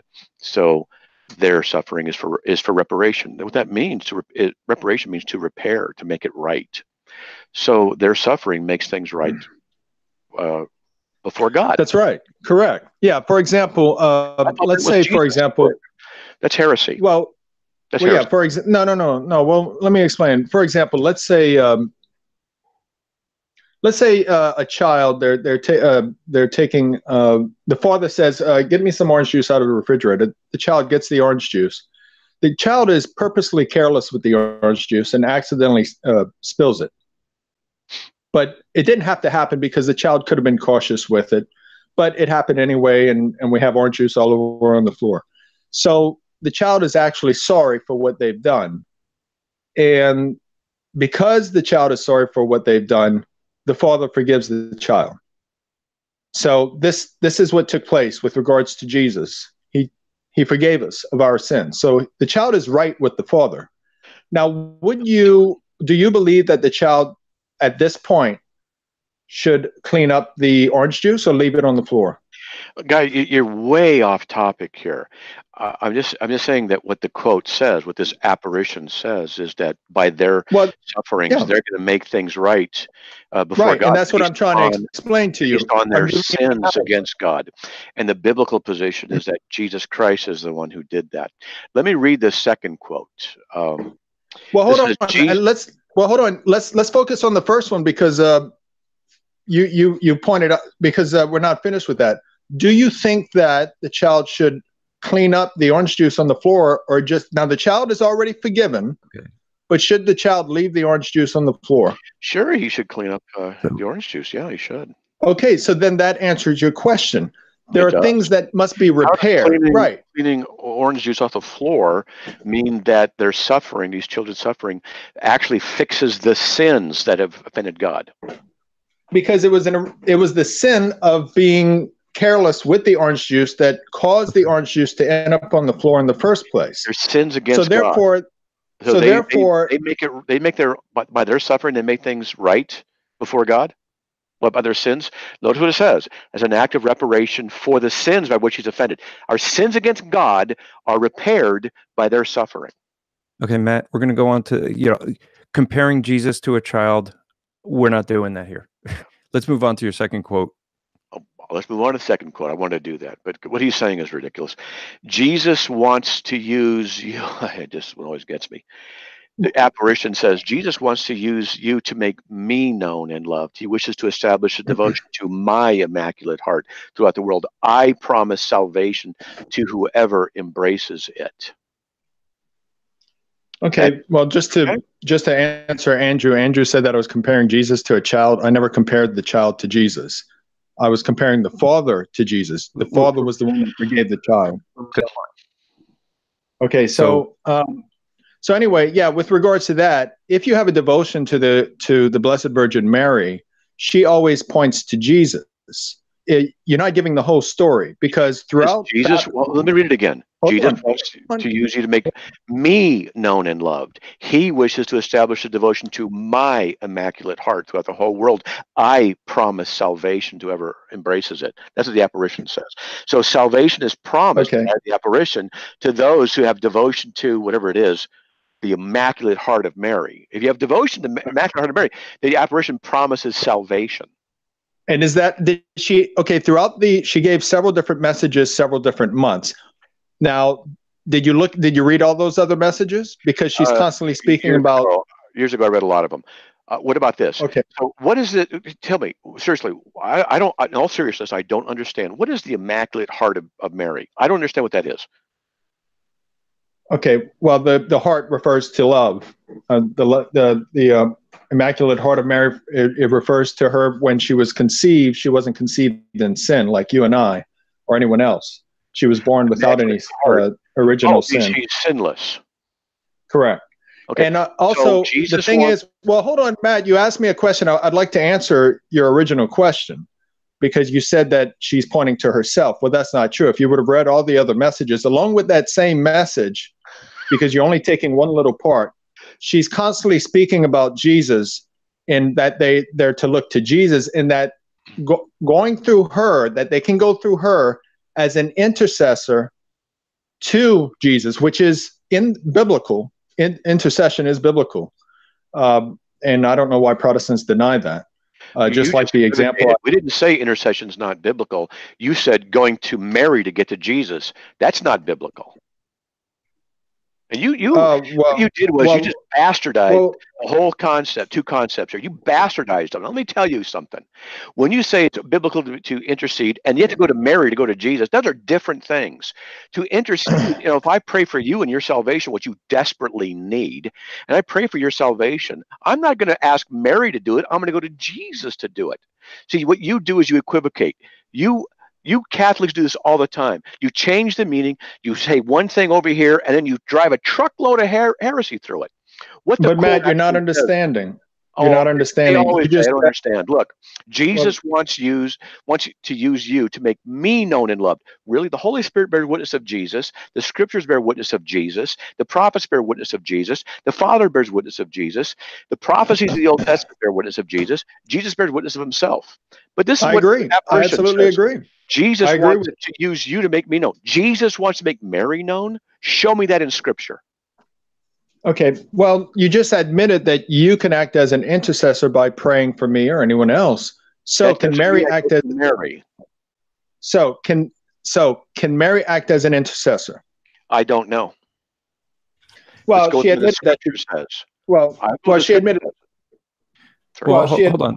Let's be specific, because you got category errors all over the place. He does. This is not praying for someone the way that you're using it. That's right. Okay, this is being a mediator, which Scripture is kind of clear. There's no mediator between God and man except who? Not Mary. That's the way it's being used. So use it properly, and then find the Scripture that denies what Scripture says. Okay, well, Andrew, actually, mediator. Okay, well, actually, Jesus is the ultimate mediator between us and the Father. But He's the only mediator. There's one mediator, man. It doesn't say ultimate. You keep changing the Word of God to make it fit what you want. This guy, seriously, Matt, this guy, and I posted when he started to watch that he's now arguing just like the previous atheist, and he doesn't even see it. Yeah, he is. Let me go to this quote, because look, this is the point. Jesus apparently says in the apparition, Jesus wishes to establish devotion to my immaculate heart throughout the world. No, he doesn't. You cannot find that in Scripture. And then the apparition says, I promise salvation to whoever embraces the devotion to Mary. Where's that in Scripture? It is not there. Here's the third quote. Everybody needs to know these things. Sacrifice yourselves for sinners, and say often to Jesus, especially whenever you make a sacrifice, oh Jesus, it is for the love of thee, for the conversion of sinners, and in reparation for the sins committed against the Immaculate Heart of Mary. Now, not only we have sins against God, but now the apparition says, now you have sins against Mary. Really? This is elevating a demonic manifestation to official acceptance. The demonic manifestation is very obvious. And the reason we know it's obvious is because we go with what the Scripture says. We know that we cannot make any reparation for the sins by which God is offended. We cannot, which is why Jesus did it. He bore our sin in his body in the cross, 1 Peter 2:24. He made reparation for the sins by which God is offended. We know that Jesus wants us to come to him. He says everyone should come to him, Matthew 11:28. He says, come to me who are heavy laden, and I will give you rest. He doesn't say go to Mary. He never says go to Mary. He would never say that he wants to establish the devotion to the Immaculate Heart of Mary, and that this apparition would then approve, or God would approve of the apparition, saying that the apparition promises salvation to whoever embraces devotion to the Immaculate Heart of Mary. And nor would Jesus ever say, sacrifice yourselves for the conversion of sinners so that you can make it right with the sins you've committed against Mary. This is just idolatry. And the fact that you, as a Roman Catholic, cannot see this is just evidence of your unregeneration, your blinded, your bondage, and that you are on your way to eternal damnation because you are lost. Okay, well, what she means by that is she doesn't mean about sins as in she's not comparing those sins to the sins that you commit against God. She's speaking of sins with regards to offenses. For example, if you Matt Slick, was to reparation for the sins committed against the Immaculate Heart of Mary. You keep changing what it actually says to make it fit. You're backpedaling. No, I'm just going by what you just said. We both agree that sins, actual sins, are committed against God. So therefore, when she's speaking about sins, she's not speaking about sins against a deity, which is God, the one deity. She's speaking about offenses against her because there are many offenses against her by many Protestants, where they don't respect her like we Catholics respect her. They show actually disrespect. It's an imposition of your Catholic value. It's not found in Scripture. So it's a meaningless statement to us. We want Scripture. And also those that actually compiled the books of Scripture, if you look at their writings, they spoke very highly of the Blessed Virgin Mary, whereas we don't see that with Protestants. We see them. Well, one of the reasons you don't see it among Protestants is because of the reaction against the idolatry that is committed by the Roman Catholic Church. We don't want to aid and abet the enemy of the gospel in that process. Well, it's not idolatry because we don't worship the Blessed Virgin Mary. We only worship the Holy Trinity. Well, actually, it's idolatry what you do. No. Yes, it is. But the thing is, why don't you ask me how I know that? Yeah, well, even if we disagree on Fatima, the thing is, it's still with regards to Matt Dillahunty, it still would approve something with regards to the supernatural. And that's what I was getting at, because he admitted that in my previous question to him, that it is more credible, because of a supernatural event taking place. And that's what I was getting at. And I think your approach is very good. It's one type of approach. But I think bringing up the miracles of God, for example, what's your thoughts on the Shroud of Turin? I haven't an opinion on it. Okay. So here's the thing, because we got some other folks to come in. We got someone who's been dying to get in here quite impatiently. So let's save his life so he doesn't die. Yeah, I don't want him to die here on us. So I want to make sure he comes in. I'll say for I do appreciate that you did exactly like I thought. You did argue exactly like the atheist did. You're redefining things and doing the same thing. So you really shouldn't criticize him. All right. But I'm going to bring in, let's see, his name is O. Perez. Let's see. Let me bring him in. You should be able to unmute yourself. As long as it's not Josh Smith. Yeah, I know. He's here. Can you hear me? Yes, we can. Shalom. Yeah. So we got about 20 minutes left, so go for it. No. Before we talk about my main topic. Well, you have 20 minutes, so better make it quick. That Catholic was wrong. Yeah, I agree he was wrong. So you're an atheist, right? No. What are you? I'm an Israelite. Okay. All right. You're an Israelite like I am? No, wait, you're not an Israelite. From the Black Hebrew Israelite? Israelite. Are you BHI? Yeah. Okay. All right. Okay, so you're Black Hebrew Israelite. Okay, go for it. I'm from the tribe of Issachar. Okay. So these Catholics never read 2nd Ephesians, where it says Jesus is the cornerstone, not Peter. 2nd Ephesians? Yeah. I think it means Ephesians 2. Where's 2nd Ephesians? No, Ephesians chapter 2. Oh, Ephesians 2. Okay. Jesus is the cornerstone. Okay, so what you said you're dying to talk to me? Did you want to ask me something? So let's go to Daniel 7:9. Daniel 7:9. Okay, what about Daniel 7:9? I beheld till the thrones were cast down, and the ancient days did sit, whose garment was white as snow, and the hair of his head like pure wool, his throne like the fiery flame, and his wheels as burning fire. So you know who that's talking about? Ancient Days probably is Christ, but not exactly sure. It's been a long time since I've talked about it, but go ahead. God has woolly hair. Woolly hair. Oh. And Oh, is white okay. as Adam Clark's commentary. Okay. So he has woolly hair, so that means God is a black guy? Yes. So we're talking about God here. Is this God the Father? Yeah, exactly. Okay, so God the Father has a body of flesh and bones? Wait. No, but wait. Let's read the commentary of Adam Clark. Wait. No. Let's go to the text. So he has woolly hair. Does he have a head?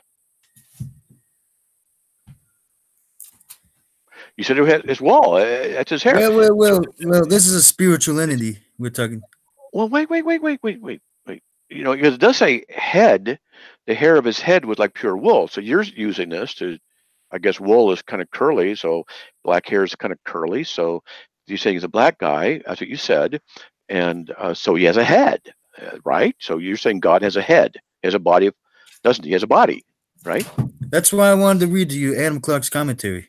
I don't want to hear Adam Clark's commentary. I'm talking to you. So you're saying that God has a body of flesh and bones and flesh and blood, right? Do you know more than Adam Clark?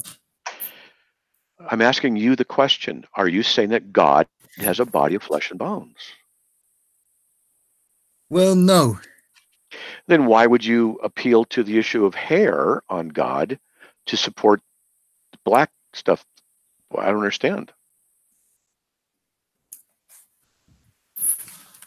Wait, that's why I wanted to read that. I'm not interested in that. I'm interested in what you think the text means. You're the one who brought this text up, Daniel 7:9. You're the one who brought up the issue of the wall, implying I don't know what the right. About Yahweh Shai. Could have been talking about what? Yahweh Shai. Who's that? Yahweh Shai. Is that a department? By his name. What is it? Oh, okay. Who are you talking about? Who are you talking about? Seriously. And this is the only place in the sacred writings where God the Father is represented in a human form. Adam Clark said that. Can you please, this word that you used, what is that in reference to? What was it? Yahweh Shai. Okay, who is that, or what is that? The son of Yah. What language is that? Hold on. So wait. So it's a I'm not a troll, Joe Smith. Okay, hold on. So Yahweh, whatever. That's the son of who? Yah. And who's Yah? God. So it's the son of God. Is he the literal son of God? So God had sex with a woman and made Jesus? You're not saying that, are you? The begotten Son of God through the Holy Spirit. Okay, so it's not a literal thing. Okay, so you think that this head wool refers to Jesus? It could. Read Revelations 1:14. So you're saying it refers to Jesus, right? Yeah. Okay. Wow. So wool is white, right? Yeah, but look how tight and curly wool is, as opposed to like it's white. And so, do you know any black people have white hair like that? Well, if they're old or elderly. Oh, okay. They're older. So Jesus here is an elderly person, even though he died at 33 years of age and it wouldn't have happened to him. So that's what you mean? So why at Revelations 1:14 did it say his hair was white like wool and his feet like burnt bronze? Well, obviously because he's Caucasian, right? Yeah. I mean, my hair's curly. Yeah. Okay, because I'm but Jewish. it's not tight. It's not. Oh, it has to be tight hair. Oh, so now Jesus, it has to be black. Look at a sheep's hair. It's tight. And it's also white. Okay. So, but Jesus was not old. So he died before he got old. So his hair wouldn't. Young Caucasians have white hair. So he would not have been white. So, so you're saying Jesus is a black guy. Okay, let me ask you a question. I'm a white guy. Am I of the devil? Yeah, you descend from Esau. Okay. And the tribe of Magog. Okay, so I'm of the devil, right? And so that means am I possessed or I'm evil in my nature or is that what it means? What does it mean?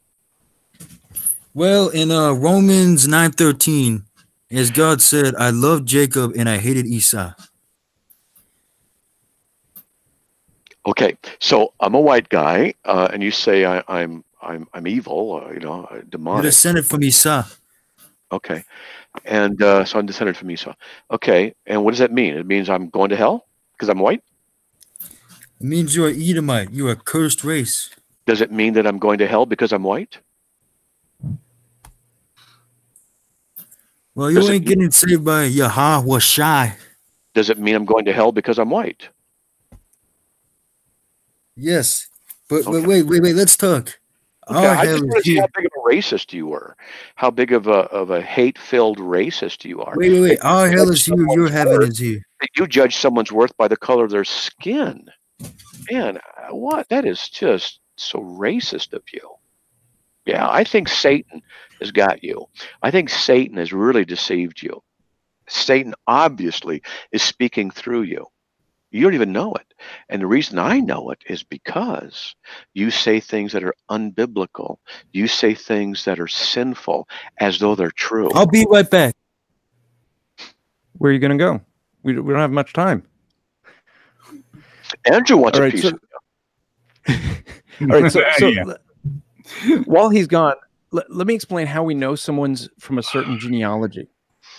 We know it because you go from their father to their father to their father to their father. That's how you figure out a genealogy. The argument, and for folks just to think about this logically, just a small bit of logic.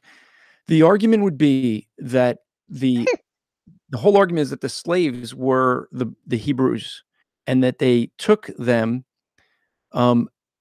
They basically knew which ones were the Hebrews and took them to America and the islands. Now, think about this just logically. Do you really think slave traders were concerned about trying to keep so that all the tribes of Judah would be in one area and all the different tribes in different areas as they kidnapped them? Follow that on with the fact that how in the world do you get a brother and a sister? I'm back. Both a brother and sister, one being kidnapped and the other not. So one would be an Israelite, the other wouldn't be. But here's a great verse. I'm going to back. prove I said that. Okay. Do you know that if you're right, that Jesus must be in hell? Do you know that? Why? Why do you say that? Because Mark chapter 9 says Jesus is white. His remnant became shining exceedingly white as snow, so that no fuller on earth can white them. Oh wait, the context of white is pure. Pure, Huh? not a color. Just white means pure. Just like the Nazarenes were pure. So this is the thing. Pure. You cannot interpret the scripture the way the rules of interpretation That's are. what you're doing, because okay, white means white. Now, what in this text would show that white doesn't mean white when he gives two things? One, he compares it to snow, which is considered white. Two, he considers it to a fuller. Do you know what a fuller is? A what? A fuller. Do you know what it is? A fuller? Yeah. Okay, so I'll say you wait, don't. Wait. Let's talk though. A fuller would be a cleaner, so a dry, like a laundromat person. They would bleach things. So it is so white that no fuller, no cleaner on earth can white them. He's so white that there's no way to get him whiter. So this is that pure? You are misinterpreting the context. I'm reading the context. You're a lying devil. I didn't change the word white. You did that. Okay. It says he's exceedingly white as snow. He's exceedingly pale, pure. Exceedingly white as snow, so that no fuller on earth can white them. That's how white he is. So if you're right, then Jesus would have to be in hell. Okay, I'll show you why you can't be saved. I just showed you why you believe Jesus can't be saved. You believe You're God is lying in because hell. that means he's pure, and I ain't gonna argue anymore. Listen, the reality is you have no proof that you're an Israelite. You cannot trace your line back to Abraham. You have to misinterpret a passage of scripture in Deuteronomy. I have a debate on the Striving for Eternity YouTube channel with the Black Hebrew Who else Israelites. fulfills the prophecies? There is no way that you can read Deuteronomy in context and argue that that is the African slave trade. It's impossible. Wait. Who else was almost wiped out by disease? The natives. What are you talking about? It said they would be wiped out, almost wiped out by disease and reduced in small numbers. That's what it said in Deuteronomy 28:59. Deuteronomy, which verse? 28:59 to 62. And that applies to the Native Americans. Huh? That applies to the natives. It does? Yes. So you think that this is the Native Americans here in America? Yes, they're Israelites too. What? Well, verse 68, and the Lord shall bring them into Egypt ain't literal. Huh? Egypt ain't literal. It means America. So Egypt's not literal. Okay, Egypt's not literal. Okay, and again with ships, is ships literal? Yeah. Okay, then Egypt's literal. Okay. No, wait. Oh, Egypt is symbolization for America, just like Babylon. Oh, that's a symbol. Okay, what do the ships symbolize then? Slavery. The ships represent slavery. Yeah. Why? Where do we ever see ships representing slavery? The transatlantic slave trade. Yeah, that's not in the Bible. You see, here's the thing, Perez. You don't even realize that you're supposed to say Egypt represents the slave trade. You're not even a good. You haven't been brainwashed enough to even realize which words you're supposed to. I'm an Israelite apologetic. What do you mean? Sorry. Dude. Listen. Simple. Let's talk context. You cannot take a word and say, well, because this fits my predefined definition, the word Egypt is figurative, but the word ship is literal because I want it to be. Okay? The verse says, and the Lord shall bring them. Wait. Wait. Well, let's read the verse. And the Lord shall bring them into Egypt again. Talk to the hand devil. By ships. And the way thou shalt see it no more again. And there shall be, and there ye shall be sold unto your enemies for bondsmen and bondswomen, and man shall buy you. So this is impossible to be the African slave trade because there were buyers for those slaves. They didn't sell themselves into slavery. As happened when the Jewish people that fled the Assyrian and Babylonian captivity, as they fled by ship into Egypt to make a living, they sold themselves as slaves. They didn't have a buyer. They sold themselves. That's what actually happened. So what this verse is talking about is not the African slave trade. This verse is talking about a historical event that occurred both to the northern tribes of Israel and the southern tribes of Israel during the Assyrian invasion. You don't know what you're talking about. Babylonian invasion. Wait. Speaking of the Assyrians, the 10 lost tribes were dispersed throughout all the nations. So folks, this is what ends up happening. When you get someone pinned, you saw this with Matt earlier, with both the atheist and the Catholic. When you get someone pinned, they just jump off. They ignore, just completely ignore what's being discussed and jump onto something completely different. Wait. I gotta talk. Dang. So you got to deal with the context here. Oh, I got a question. Should white people be killed? That's my question. Should white people be killed because they're of the devil? Okay, when our kingdom was established, Okay, so you think that white people should be killed when your kingdom is established? No, you will lick the dust off of the bottom of our sandals. Okay, and does that include Jesus since he's whiter than white? That wasn't meant to be taken literal. The white meant pure. He kind of made it pretty clear that that should be taken literally when he uses all those references to white being snow and white being whiter than bleach. Give me the verse again. Give me the verse. I'm gonna expose you using the Greek lexicon. I'm using your King James because I assume you're a King James only kind of guy. Of course. So I've King James gone is to your black. King James. And I've been reading to you from the King James, Mark chapter 9, verse 3. I'll read it again. Mark 9:3. King James was done by white people. They painted over King James. Calvinist. You So see, people who are the devil, white people, the ones who translated the King James that you think is authoritative. Wait, you twisted Mark 9:3. Make no mistake. I read it. I read it. I'll read it again. And I'm reading It from said your his garments became exceedingly white. It's not what it says in your King James. It says, as his remnant became shining, exceedingly white as snow. So no fuller on earth can white them. That's what it says. Okay, but the King James ain't accurate with the Greek every time. The King James ain't. It says his raiment in King James. Raiment, not remnant. Raiment. Raiment means clothes. Sorry, which version of the King James are you using? Just the KJV, the original. No, you're not using the original. You're using we're the talking authorized. about his clothes. You're reading the authorized King James. You have no clue what you're talking about. Which is the 1800s and later. You don't even know Greek, that. It's talking about clothes. In the Greek, it says clothes.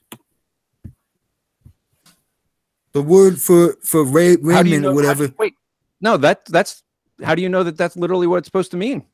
Irmatia, which means an outer garment, a cloak, or rope. Oh, so you're going to you're going to what now? You said you're King James. Now you don't want to go to King James. Look, the Greek is more official than the King James. Is it saying that he's white?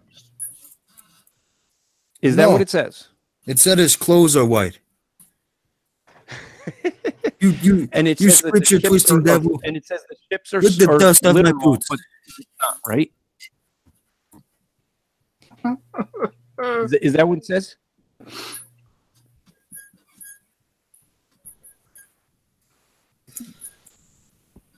Is it say?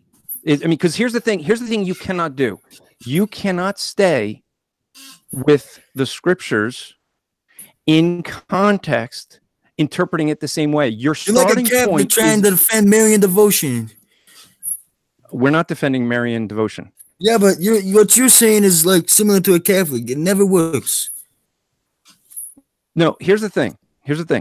What we're saying is we're reading it in context. You start with the conclusion, just like the Catholic did, just like the atheist did. You started with a conclusion and you want to make everything fit that. And when you get something that doesn't fit that, like the very key passage that everything you want to try to argue that you're an Israelite is based on that Deuteronomy passage, and you cannot argue from that Deuteronomy. Show that Mark 9:3 scripture to the screen. Huh? Put the Mark 9:3 on the screen. Show me.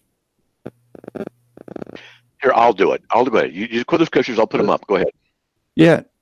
Well, he's got to see it from the King James here. The King James 1900 version. 1900.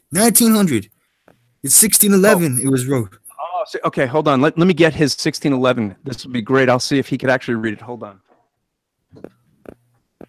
How many of you guys have ever seen an actual King James? This was classic.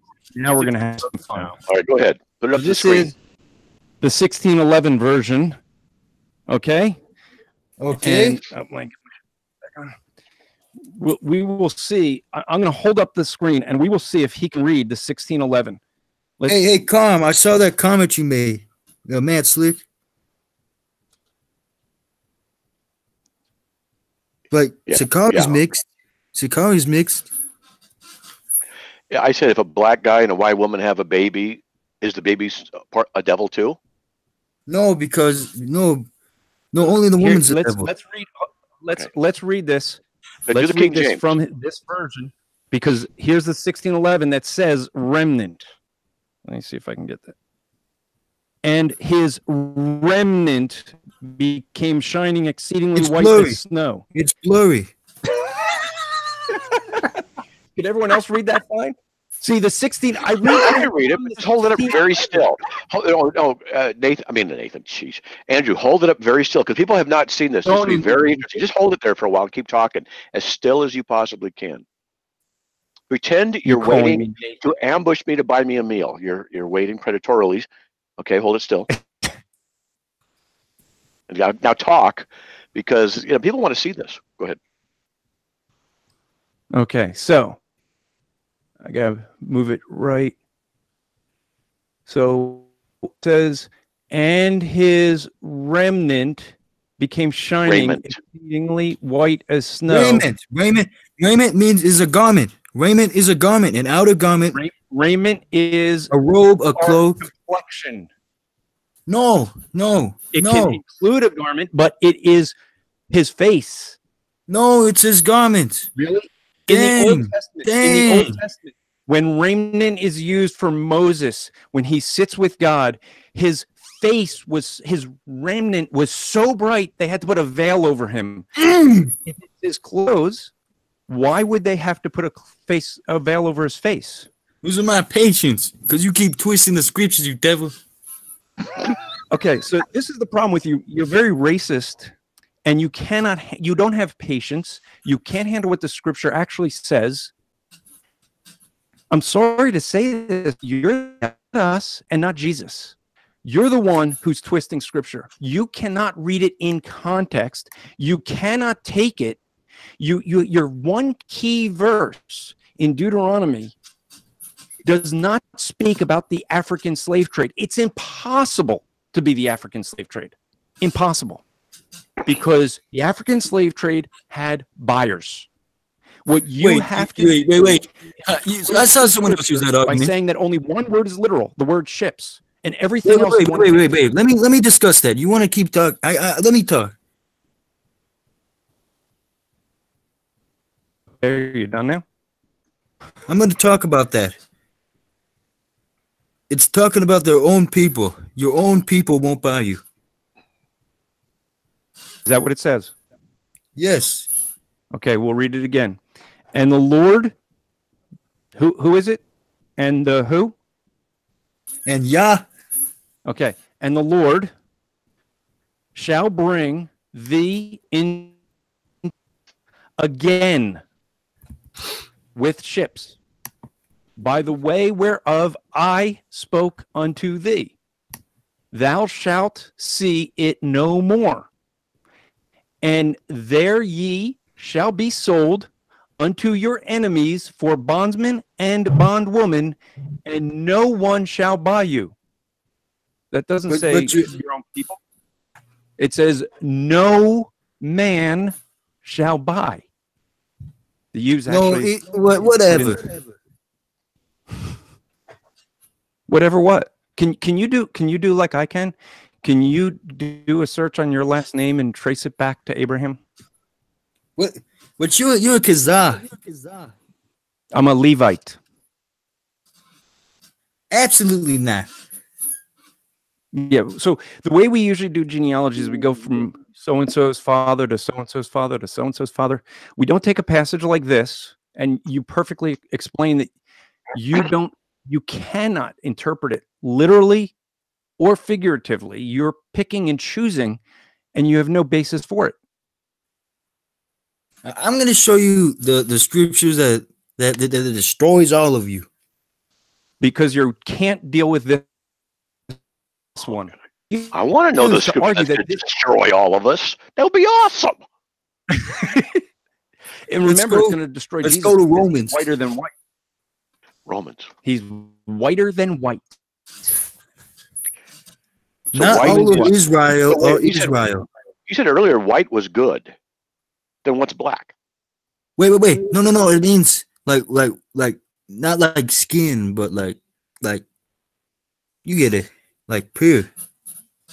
Okay, what's the verse that destroys us? The one that says not all Israel is Israel. Let me talk before. Let me explain everything. Give me like 2 minutes to explain everything before. Please, can I? Yeah. Well, I'm Tyler, hold on. Mexican No too. one's gonna be able to hear you on the show because you're not Mexican? edited in. Yeah, Yeah, what do we do with Mexicans? Yeah, Tyler said he's Mexican. I'm Mexican and Sicilian. What do you do about Asian people? Oh well, now he's Where do now you he's not go, an African. He's not part of Asian? the African slave trade. He's not an Israelite. No, Thank you. You just I'm descended from the tribe of Gad, the natives. I'm the tribe of Ichicha. but you're not part of the African slave trade. You're Mexican. I'm ready to go to the Let's go to Romans. Let me read everything and explain it before you counter what it. he I just want to. said, because this becomes important. What he just said is this is the thing that the Hebrew Israelites argue is that the slave traders brought certain people by tribes, and the folks in Jamaica are all one tribe, and the people in America were all one tribe, and the people that came to Mexico were one tribe. Now, just think about it. Would a slave trader really be concerned about keeping the tribes together? And what about the people who were left behind? Logically, what a brother was Wait, let me read now. an Israelite, but his Just other brother wasn't. So the passage he brought up. 3 minutes to read and explain, please. Yep, go for it. I'll give you 3 minutes. We're going long, but we'll give you 3 minutes. So it says, not all Israel are Israel. Now I'm going to take you to Genesis. No. You can't do that. You're going to stay in Romans 9. But this is related to it. No, because the rest of Romans 9 is going to prove that what you're going to argue is false. Whatever. You know what? I got an idea. I had an idea because this is really ridiculous.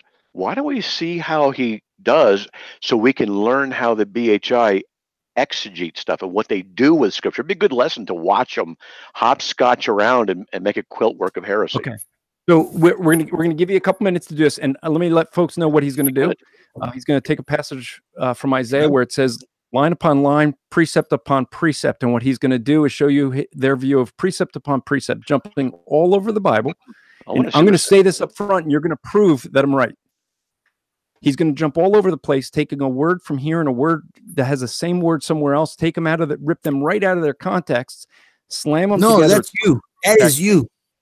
Let's see what he says. Let's see. And that's we already what know that. Let's see. Dang, so go for it. Keep interrupting. Are you losing patience?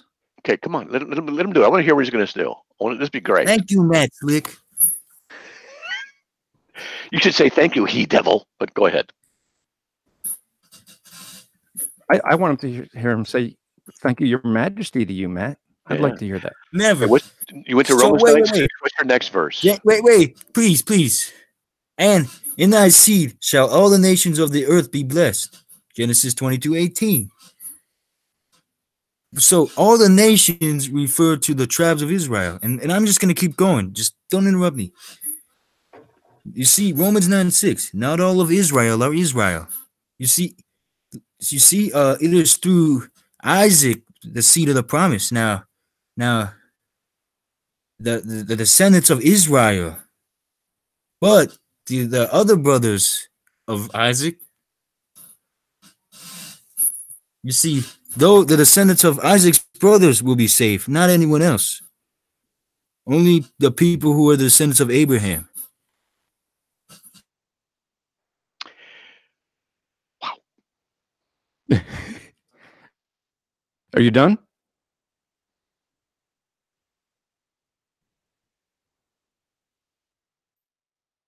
He left. Okay. I don't know if he did that on okay, here he is. Let's put him back in. Don't know what happened there. There you go. You're back in, Perez. Are you there? Yeah. You're muted. Okay. You dropped out. Go back. So I said that, like, all the Paul is writing to, they are all the descendants of Abraham's sons who are not Isaac. You see?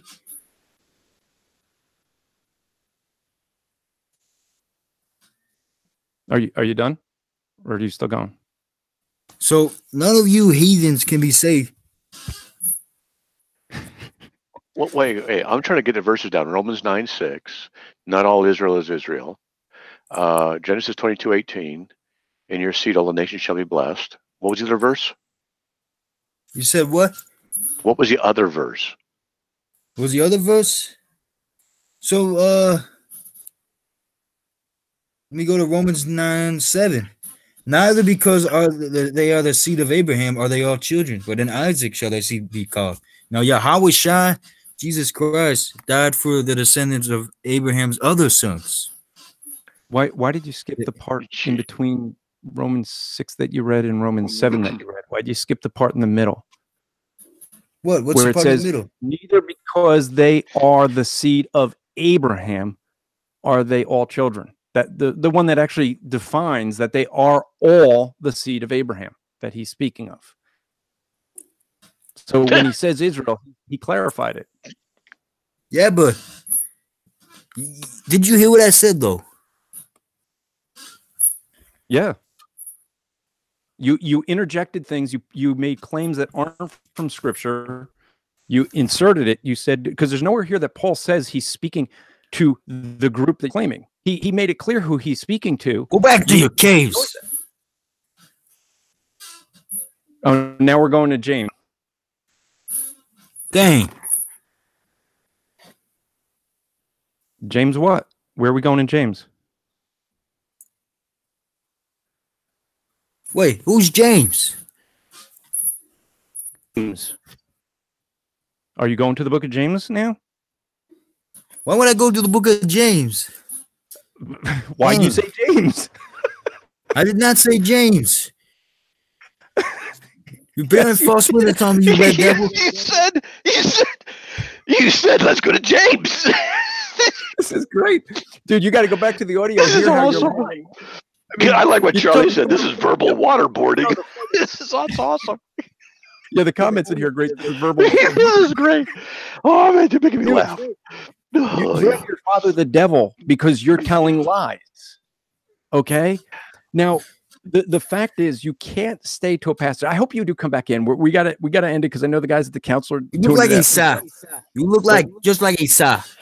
Yeah, I look just like a Jewish person, a Hebrew would look, because I'm Hebrew, because I'm from the line of Korah through Levi. Stop bending the scriptures. Stop disrespecting my God. Don't you ever disrespect my God. Your God is the devil. He's whacked. That's who your God is. And we pray for you because if you don't repent of this racist religion that you hold to, you will spend eternity in a lake of fire. Do you not see that? This is not about race. This is about redemption. Are sinners. Both of us, you and I, both deserve God's eternal punishment because we break his law. You and I both deserve. I ain't ever break no laws. What are you talking about? The difference is that this is what the scriptures say. Those scriptures you don't. You are a devil. You are a devil. What do you do? The guy is a great example of someone who is extremely brainwashed in a really wacko cult, and all that's happening is the devil is using his own racism to justify hatred. And you don't even know what you're talking about. Dude, well, I do because I don't know what I'm talking about because I'm autistic. I've been studying cults for 39 years, buddy. I know. 39 years. It's awesome. Well, guys, we got to get the core recordings for this. You devil, and all the other ones in there. This is great stuff. Oh man, I'm sorry, but dude, look, Andrew. Come on, stop laughing at me. Look, I'm sorry. It's so ridiculous. You are so ridiculous. You're such an incredible racist. You're so full of hate, condemnation, and racism. No worry. You're going to be my slave soon. Wow. So here's the thing. This is why I have so much disrespect for people that hold to the position. I ain't come to bring peace, but a sword. Yeah, and you know what? This is dangerous thinking. Dangerous. Yeah. That is not you. That's Jesus. Now you're claiming that you're what does your people do? Okay. Maybe this guy, you gotta get rid of him. He's So here's the thing. I want him to hear the gospel first. Yeah. Because he doesn't know it. And Perez, listen. You have to realize that what Scripture says is all men fall short of the glory of God. Every one of them. All men, Israelites, the nation of Israel. So it says all have fallen short of the glory of God. All sin. Okay? That's every single human being breaks God's law.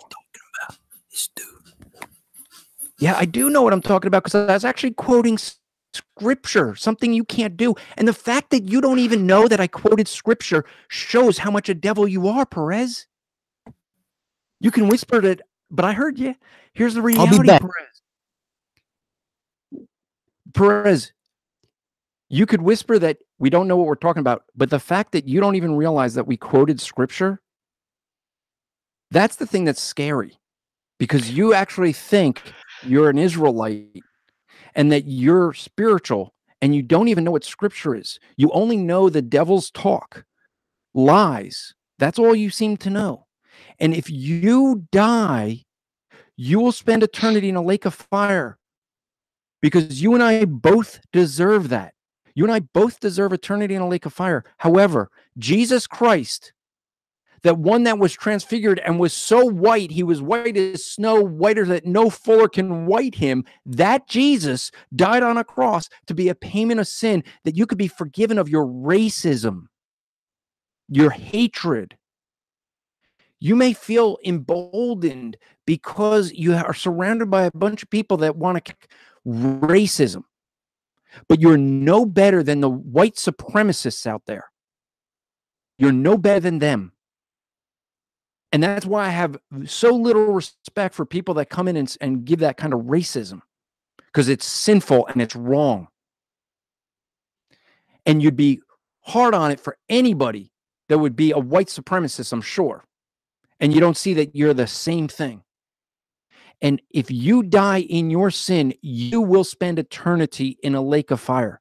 If you understood the passage that you were quoting, that not all Israel is saying there, that even though they're born of Abraham, doesn't mean they're going to heaven. It doesn't mean they're God's spiritual children. It means that they're people who are trusting in something like you trust in the color of your skin. And by the way, as you said, you're Mexican, then you wouldn't be a Hebrew Israelite from the African slave trade.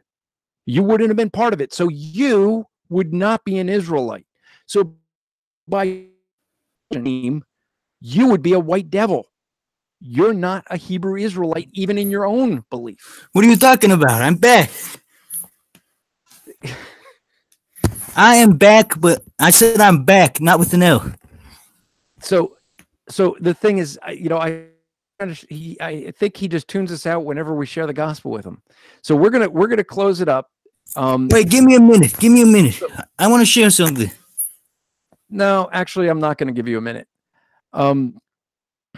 So we're going to close up. I don't know if let's see, is Vince, if you're here, do we have a link to the after show? Yes, we do. Okay. All right. We're going to put a link to the council for the after show. So that link is in here. If anyone wants to go over there, folks, this is, I want folks to realize that. I'll see you next week. I'm going there. Where are you going? I'm going over to the council. Okay. So Matt's going to head over to the council, okay. And I'm going to put the link into YouTube comments. So here's the thing, folks. We saw 3 examples. We saw someone who came in and wanted to start with a conclusion that all morality is subjective, and then define things in such a way that they can only be his way. He comes up with his own definition, so his way is the only way to conclude things. Then what do you have? You had a Roman Catholic that came in, wanted to do the same thing, starts with a conclusion. But when Matt asked him, well, how do you know these supernatural things are really from God? He had to do the same thing that the atheist had to do by arguing from his conclusion. You had the same thing with this Hebrew Israelite who starts with the conclusion he's a Hebrew Israelite, and then from there wants to argue. But what you don't see is with any one of the three cases. Now, the first one didn't want to argue scripture, so it's a little different there. But with the Catholic and the Hebrew Israelite, you see that they cannot take scripture within context. They can't look at the scripture. What do they do? You saw with both of them, they want to jump all around. You saw it with all three that in the thinking they want to jump all. At the point when that point up, that's logically invalid, I'll just jump over to something else and ignore the fact of the logical fallacy that was there. And so this is what you end up seeing. You see this over and over again. This is when you have the truth, like we're doing with Matt and I, we're just reading the scriptures. We can just say, this is what God says. And we don't have to sit here and jump and do all these gymnastics. Why? Because you don't have to do that when you have the truth. You can't argue against truth with lies, because the lies, you have to always do these gymnastics. Want to give just some quick things for folks to tune in. Matt Slick has a radio show. You can go if you want to call in during the week. He's got Monday through Friday from 3 to 4 Pacific time. You could go to carm.org to get the details there. If you want to listen, if you want, you can search for it. If you want to listen on podcast, just search for Matt Slick.